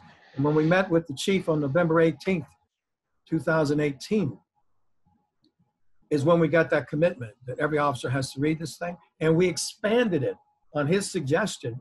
We added 2 more panels of information, street encounters. So it's every encounter that we have. So I can check I'll give myself a homework assignment to check with Beth Pittenger, the director of the Citizen Police Review Board, to ask, is it at least in Spanish And my secondary question is, since we're trying to improve community police relations, to the staff on the line from the mayor's office, could we get that document written in several languages, or at least a couple of few? Is that doable? Yes, if this is something that the group wants, it can certainly be translated. This is Yinka. Mr. Stevens, is it possible for you to provide that probably to Allah, who can forward it to us, or Lindsay, who can forward it to us, so that we see and understand it and then be able to make that decision if it is what we think will be beneficial to the immigrant community? I will give myself that assignment as well. Thank you. And Allah is permitted to harass me tomorrow if you don't have it by noon. Got it. If I may, Monica, I need you, I'm part of the prison society. If there's something that's going on down the county jail, especially with the ICE stuff that you just spoke of, will you get that information back to me so that we also bring stuff up to the oversight board of the Allegheny County Jail? So that is indeed an issue. I really want to help you address it. One of my staff attends those every time that they have them, and talks about it there, presents it, brings it to their attention. We've reached back out to Vic from the ACLU. We've done a lot of work on this, and it just, they don't stop. They won't stop. They won't stop doing it. All right, I want to see if I can do something to assist you with that. So if you email me after this, I'll talk to you.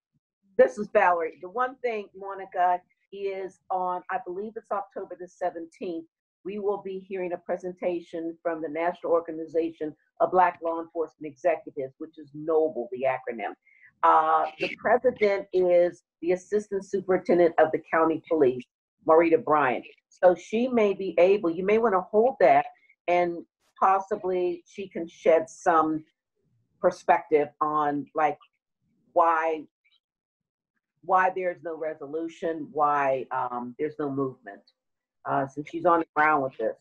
So this is a lot. And that's August 17th versus October.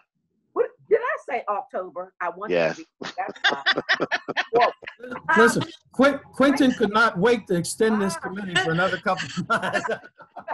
Over. At least 2 more months. Are there any more questions from the task force? Just one more comment, and I want to get back to one of the issues that Mr. Harris has spoken about earlier on, which had to do with Chief Harper when he was on. I think I still remember very well one of the ways in which we got nearer to resolving issues and for law enforcement to kind of better understand the community was not a one-way traffic, it was both ways. We had meetings that had to do with police chiefs. It took us, yes, a whole lot of time before we could get them to the table, but they did come. And when they came, it was not us who spoke. It was the immigrant population themselves who got up and who spoke about what it is that they've been through, what their plights have been around, and it was only then that we found out that things were better understood.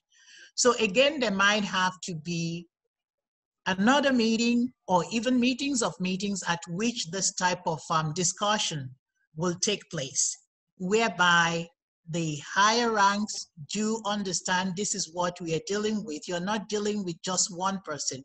Each time you arrest that one person, you are arresting sometimes a whole community and sometimes an entire family, and this is the way it actually impacts them. So the people spoke for themselves, and I believe that was the turning point at which we started having some kind of impact, not just about arrest, but again, just in terms of what kind of actions do we get from law enforcement when things are happening. So community meetings with law enforcement, I believe, is absolutely important as part of our discussions and whatever we need to do. Any more questions from the task force members? That be included in your suggestions from the group? Dr. Ngega Williams? Yes, we can work with Dr. Williams. Yes, please. here Yes, in please. Jose. Yeah. Thank you. Well, Dr. Yinka Williams, Kia Mendiza, Jose Diaz, Allah, Muhammad Monaco Riaz, we want to extend our thanks and appreciation for you today in presenting this very helpful information on the immigrant and refugee communities. And you've offered some great insight and some thoughtful recommendations. And we look forward to getting the follow-up requests for further review and integration into the work that we are compiling for our report. So thank you for taking time out of your evening, and we look forward to continuing the conversation in future opportunities. Thank you. Thank you for the invitation. Thank you very much. Thank you. All right, task force, we have had two great presentations, a wealth of information. And we are now going to transition over into our reporting and just talk about how will we integrate the subcommittees into one voice. There is no one solution, one strategy to do this.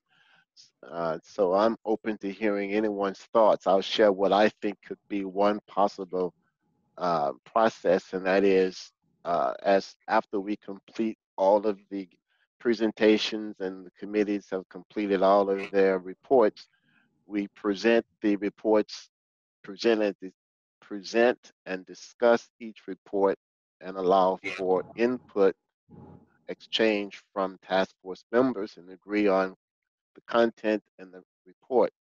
Then once all of the reports have been completed, a small group, including myself, will then work to put it into one report, send it back out for review to get feedback from the entire task force until we get the report finished.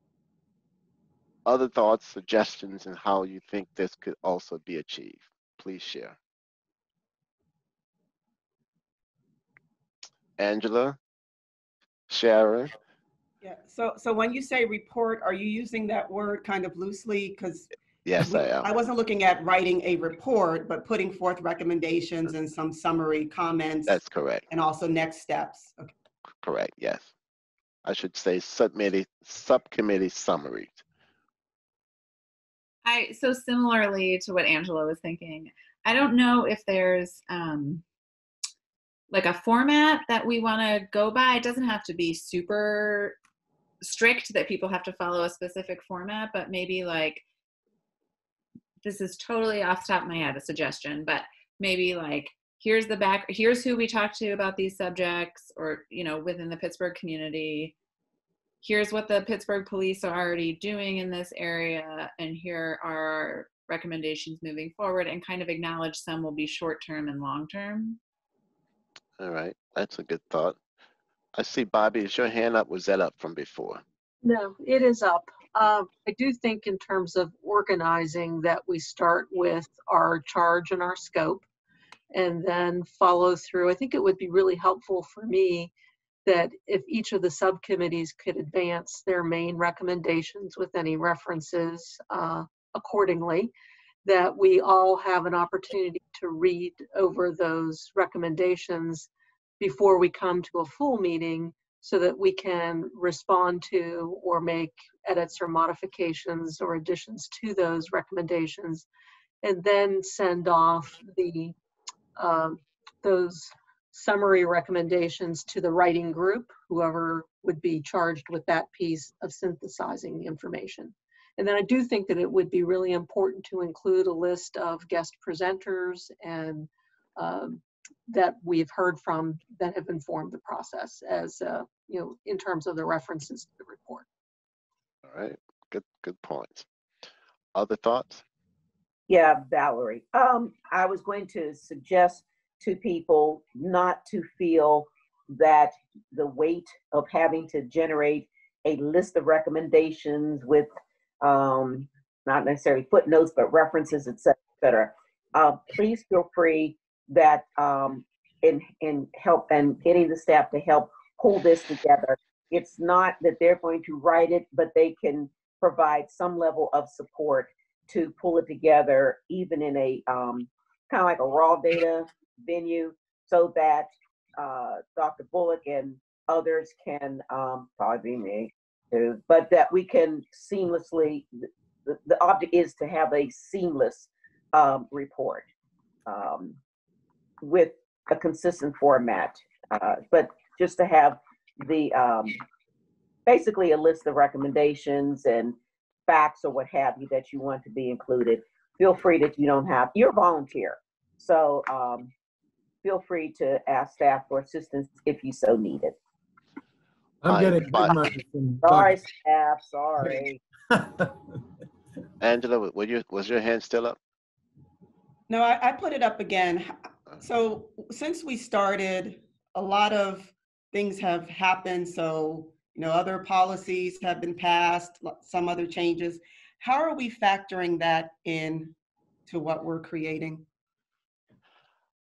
Like I'm thinking about city council and things I that guess they've passed. we'll have to find that at some support reference, if we agree to what they are recommending, that can be incorporated as some of our reinforcement, reaffirmations of what they are proposing. It's kind of a crossover, but we want to find some way of endorsing what is coming forth as a part of our recommendation. For the group, I did get a text back from Beth Pithinger. No, the document is not in any language other than English. She had asked the Pittsburgh Hearing and Speech to translate it into Spanish and Nepalese, looking for money to do it. So that's the answer on that. In terms of the structure, are we assuming that the structure of the report would be by categories?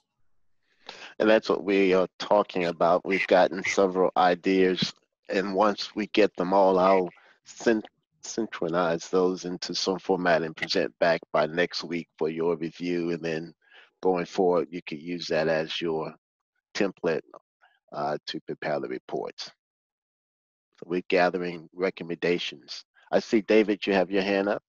Yes, sir. I just want to answer a little bit Angela's question, because it really has impacted the work on use of force. We have both resolutions that have now become city law passed, I think last week, that are directly in the use of force area. And of course, we have, looking further back, we also have the mayor endorsing things like 8 Can't Wait and some other things. So my plan for those is to incorporate them and to say these things, you know, that we would recommend anyway. They're already law. So unless we disagree with them in some way or want them to be further improved, those actually are pretty nice supports for what we're already going to do. So I don't, so far I haven't seen anything that's a hindrance, and I've looked at those items I mentioned pretty carefully already. So I think those things can actually be used to support some of the things that we might have wanted anyway. Yeah, I'll just stop there for now. All right. Bobby, is your hand still up? Yeah, I just wanted to kind of further that point that there are a lot of parallel activities going on, and that I think we want to be clear in the introduction of the report of what the report is and is not in the moment in time that it comes before the community. Because it is a little confusing. It was a little confusing to me in the beginning of our meetings that, you know, this office was established, this legislation was being put forward. It's all happening in at the same time. So I think we just need to be clear about that as we put the report together. What if we have a section of the report where the following things have been agreed to by the mayor and/or city council, or passed or edicts, executive orders, whatever. could be that the committee is, or the task force is in agreement with, so they're one place. People can see these are the recommendations made. These are those that we're in agreement with, but have since during the process been passed or accepted. It could be a separate subsection. This is Valerie, I hear where you're coming from. Dr. Bullock and I talked about this some time ago. Is with a lot of the I don't want to call it kerfuffle, but a lot of the activity that is surrounding police reform, and it's coming from different entities of recommendations. And how do we use that? As we talked, it is impossible for us to keep up with all the activity. And we should not, as Dr. Bullock said, we should not gear our report based upon other people's activities. What we need to do is say what the task force is recommending, and then not as a separate appendix or subsection, but right within the body, acknowledge activities that have already gone on, legislation that has been signed in, possibly even what administratively the Department of Public Safety and the police department and whomever, what has already happened. It basically, my vision is that this report would be pretty much encompassing and at the same time acknowledging accomplishments as well as goals within the body, just within the body. And it should be content, how am I trying to say it? By the committee. It shouldn't, we shouldn't segregate what's already been done. It should be within the confines of police training. Everything involving police training should be there. What we want, what's recommended, what's been done, what, et cetera, et cetera. That's kind of like where my thoughts are. So you're saying under specific subjects, you would put what's already been agreed to. And then under another subject, what's already been agreed to. Is that what you're saying? It's similar to what David was just explaining, that as a part of your subcommittee, anything that has been passed, if you are endorsing that as a part of the recommendations going forward, that's an ideal location. If it doesn't interconnect with any of the subcommittees, we can explore ways that can be incorporated into the conversation. Right. Richard? I think we have to be careful, because although I agree with what people have said thus far, but there are people in the community that are thinking that this group is just, it doesn't have no teeth to it, or it doesn't have, it's not really at the heart of the matter. And if we start, I'm worried about the different legislations that have been passed. If this group was just put together so that we could justify some of the things that's been passed, or that we really didn't do anything. So we got to be careful, just from my point of view, from the different conversations that I've had with people. Remember, we will all review the report to endorse or suggest changes to ensure it represents what we collectively want the report to represent. Okay. So all the ideas that we're putting out in the end, it still will be reviewed by the entire task force for comments, suggested changes, deletions, whatever is necessary for us to reach a final agreement on our collective effort. All right, Nathaniel. Yeah, I was just going to respond to Richard's comments as well as yours, Dr. Bullock, which I agree with what, I understand the concerns that Richard is raising, that we don't want to appear to be just as a blind rubber stamp to whatever it is the city is doing. And I completely understand that. I also agree with Dr. Bullock, though, that to the extent that there's been legislation either proposed or passed, whether it be at the city municipal level, the state legislative level, or for that matter, the federal legislative level as well, I think us weighing in on those various pieces of legislation and whether they agree with our viewpoints makes a lot of sense. And for that matter, we might agree with what's already been done, but we might want to take it further potentially. I agree with the view that we should be independent, and whatever's been proposed might align with what we think, and we might even want to push it further potentially. So I do think we need to think about municipal, state, and federal, and just respond to what's been done as it pertains to each of the individual subject pieces that we've been discussing. So just more of a comment. Right. And that's where the staff can come in and pull a lot of that together. There are so many different balls in the air when it comes down to police reform. This is an opportunity to pull it all together in one document so everyone can see, to your point, Nat, what is happening locally, what's been done, what needs to be done, what's aspirational, what's happening at the state, local. It needs to be a readable report to get a full understanding. What is police reform looking like in Pittsburgh? That's the document. David? Yeah, I would just add in response to both Richard and Nat, and now Valerie too. I mean, as I envision what the use of force section recommendations will look like, the things that have already been done are just there as sort of starting points. We'll be pushing beyond those things. There won't be any mistaking what we, at least if it's close to what I'm thinking of now, and I've put it out to my group. If that's the picture that emerges, nobody will be able to say, well, they just, they didn't do anything beyond what's already been done. So I think those things that have already been decided are just opportunities for us to say, okay, these are nice things. These are starting points. We already got this, but we're going beyond. I have to jump off in a second. Apologies that I have to go, but I just wanted to make sure I didn't miss. Have we figured out our timing yet? I know we had originally said Labor Day, and then we thought that was my next question. Too optimistic. Yeah. Do we have any better sense of timing?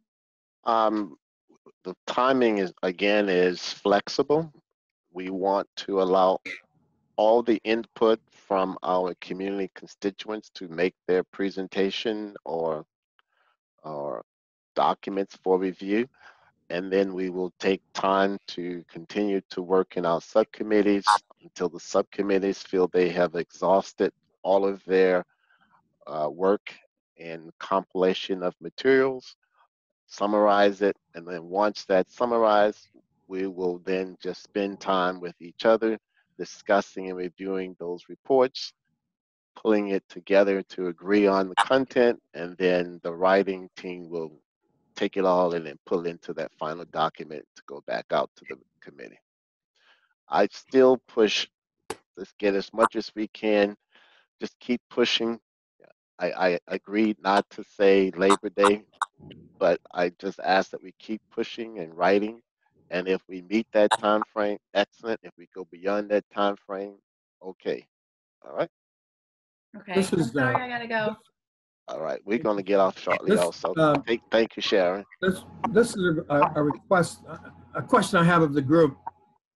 Do we agree collectively that our goal, because we have a lot of information we've gathered from across the nation in our own brains and, as I said, experts and interested individuals, that our goal is to have the most comprehensive package that we can find, that Pittsburgh will have, if not the most, one of the most comprehensive police reform packages in the country? Is that our goal?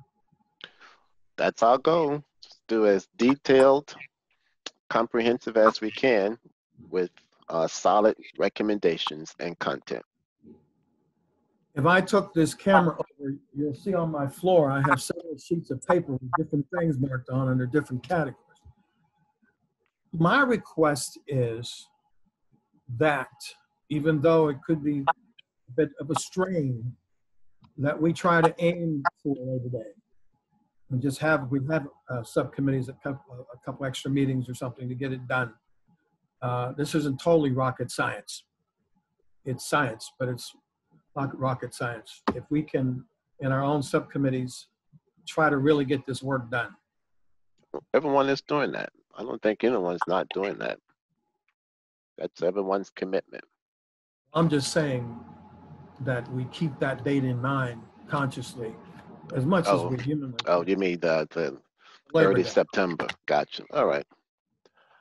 And the other concern about that is, going back to Rich, there was someone who I highly respect in the community who didn't want me to serve on this committee at all. And there are people who were concerned about the committee not really delivering. So I'm sure none of us on this committee want to be part of something that doesn't deliver. And I just want it to be as credible a report as we can get, one that we'll be proud of for years to come, and one that will actually make a difference. We will all be proud. Okay. All right. But Tim, I do want to say, let's not be naive in thinking that this is going to be, you know, the best thing since sliced bread, or that everyone's going to just be, you know, parading in the streets over this report. You are going to have people, you are going to have people that are going to say it's nothing, they didn't defund them. You're going to find that. That's not my goal. I am not really cognizant of anybody who is set up to basically be the naysayers. I'm set up to do what we were charged to do, is to be, as Dr. Bullock said, as comprehensive. But we cannot do our work with in the back of our minds thinking, well, is this going to be how other people are going to feel? You know, that's not my concern. My concern is generating a good report, an excellent report. And that is the goal. That is the goal. That is the goal. Obviously, whatever we come up with. Wait, it's to make sure that the administration has a broad view of what is needed for Pittsburgh. It is generated on behalf of the mayor to implement for years and years to come, regardless of who's the mayor. That's correct. But it's not a showcase. It's not entertainment, and it's not it's not a song and dance. It is not.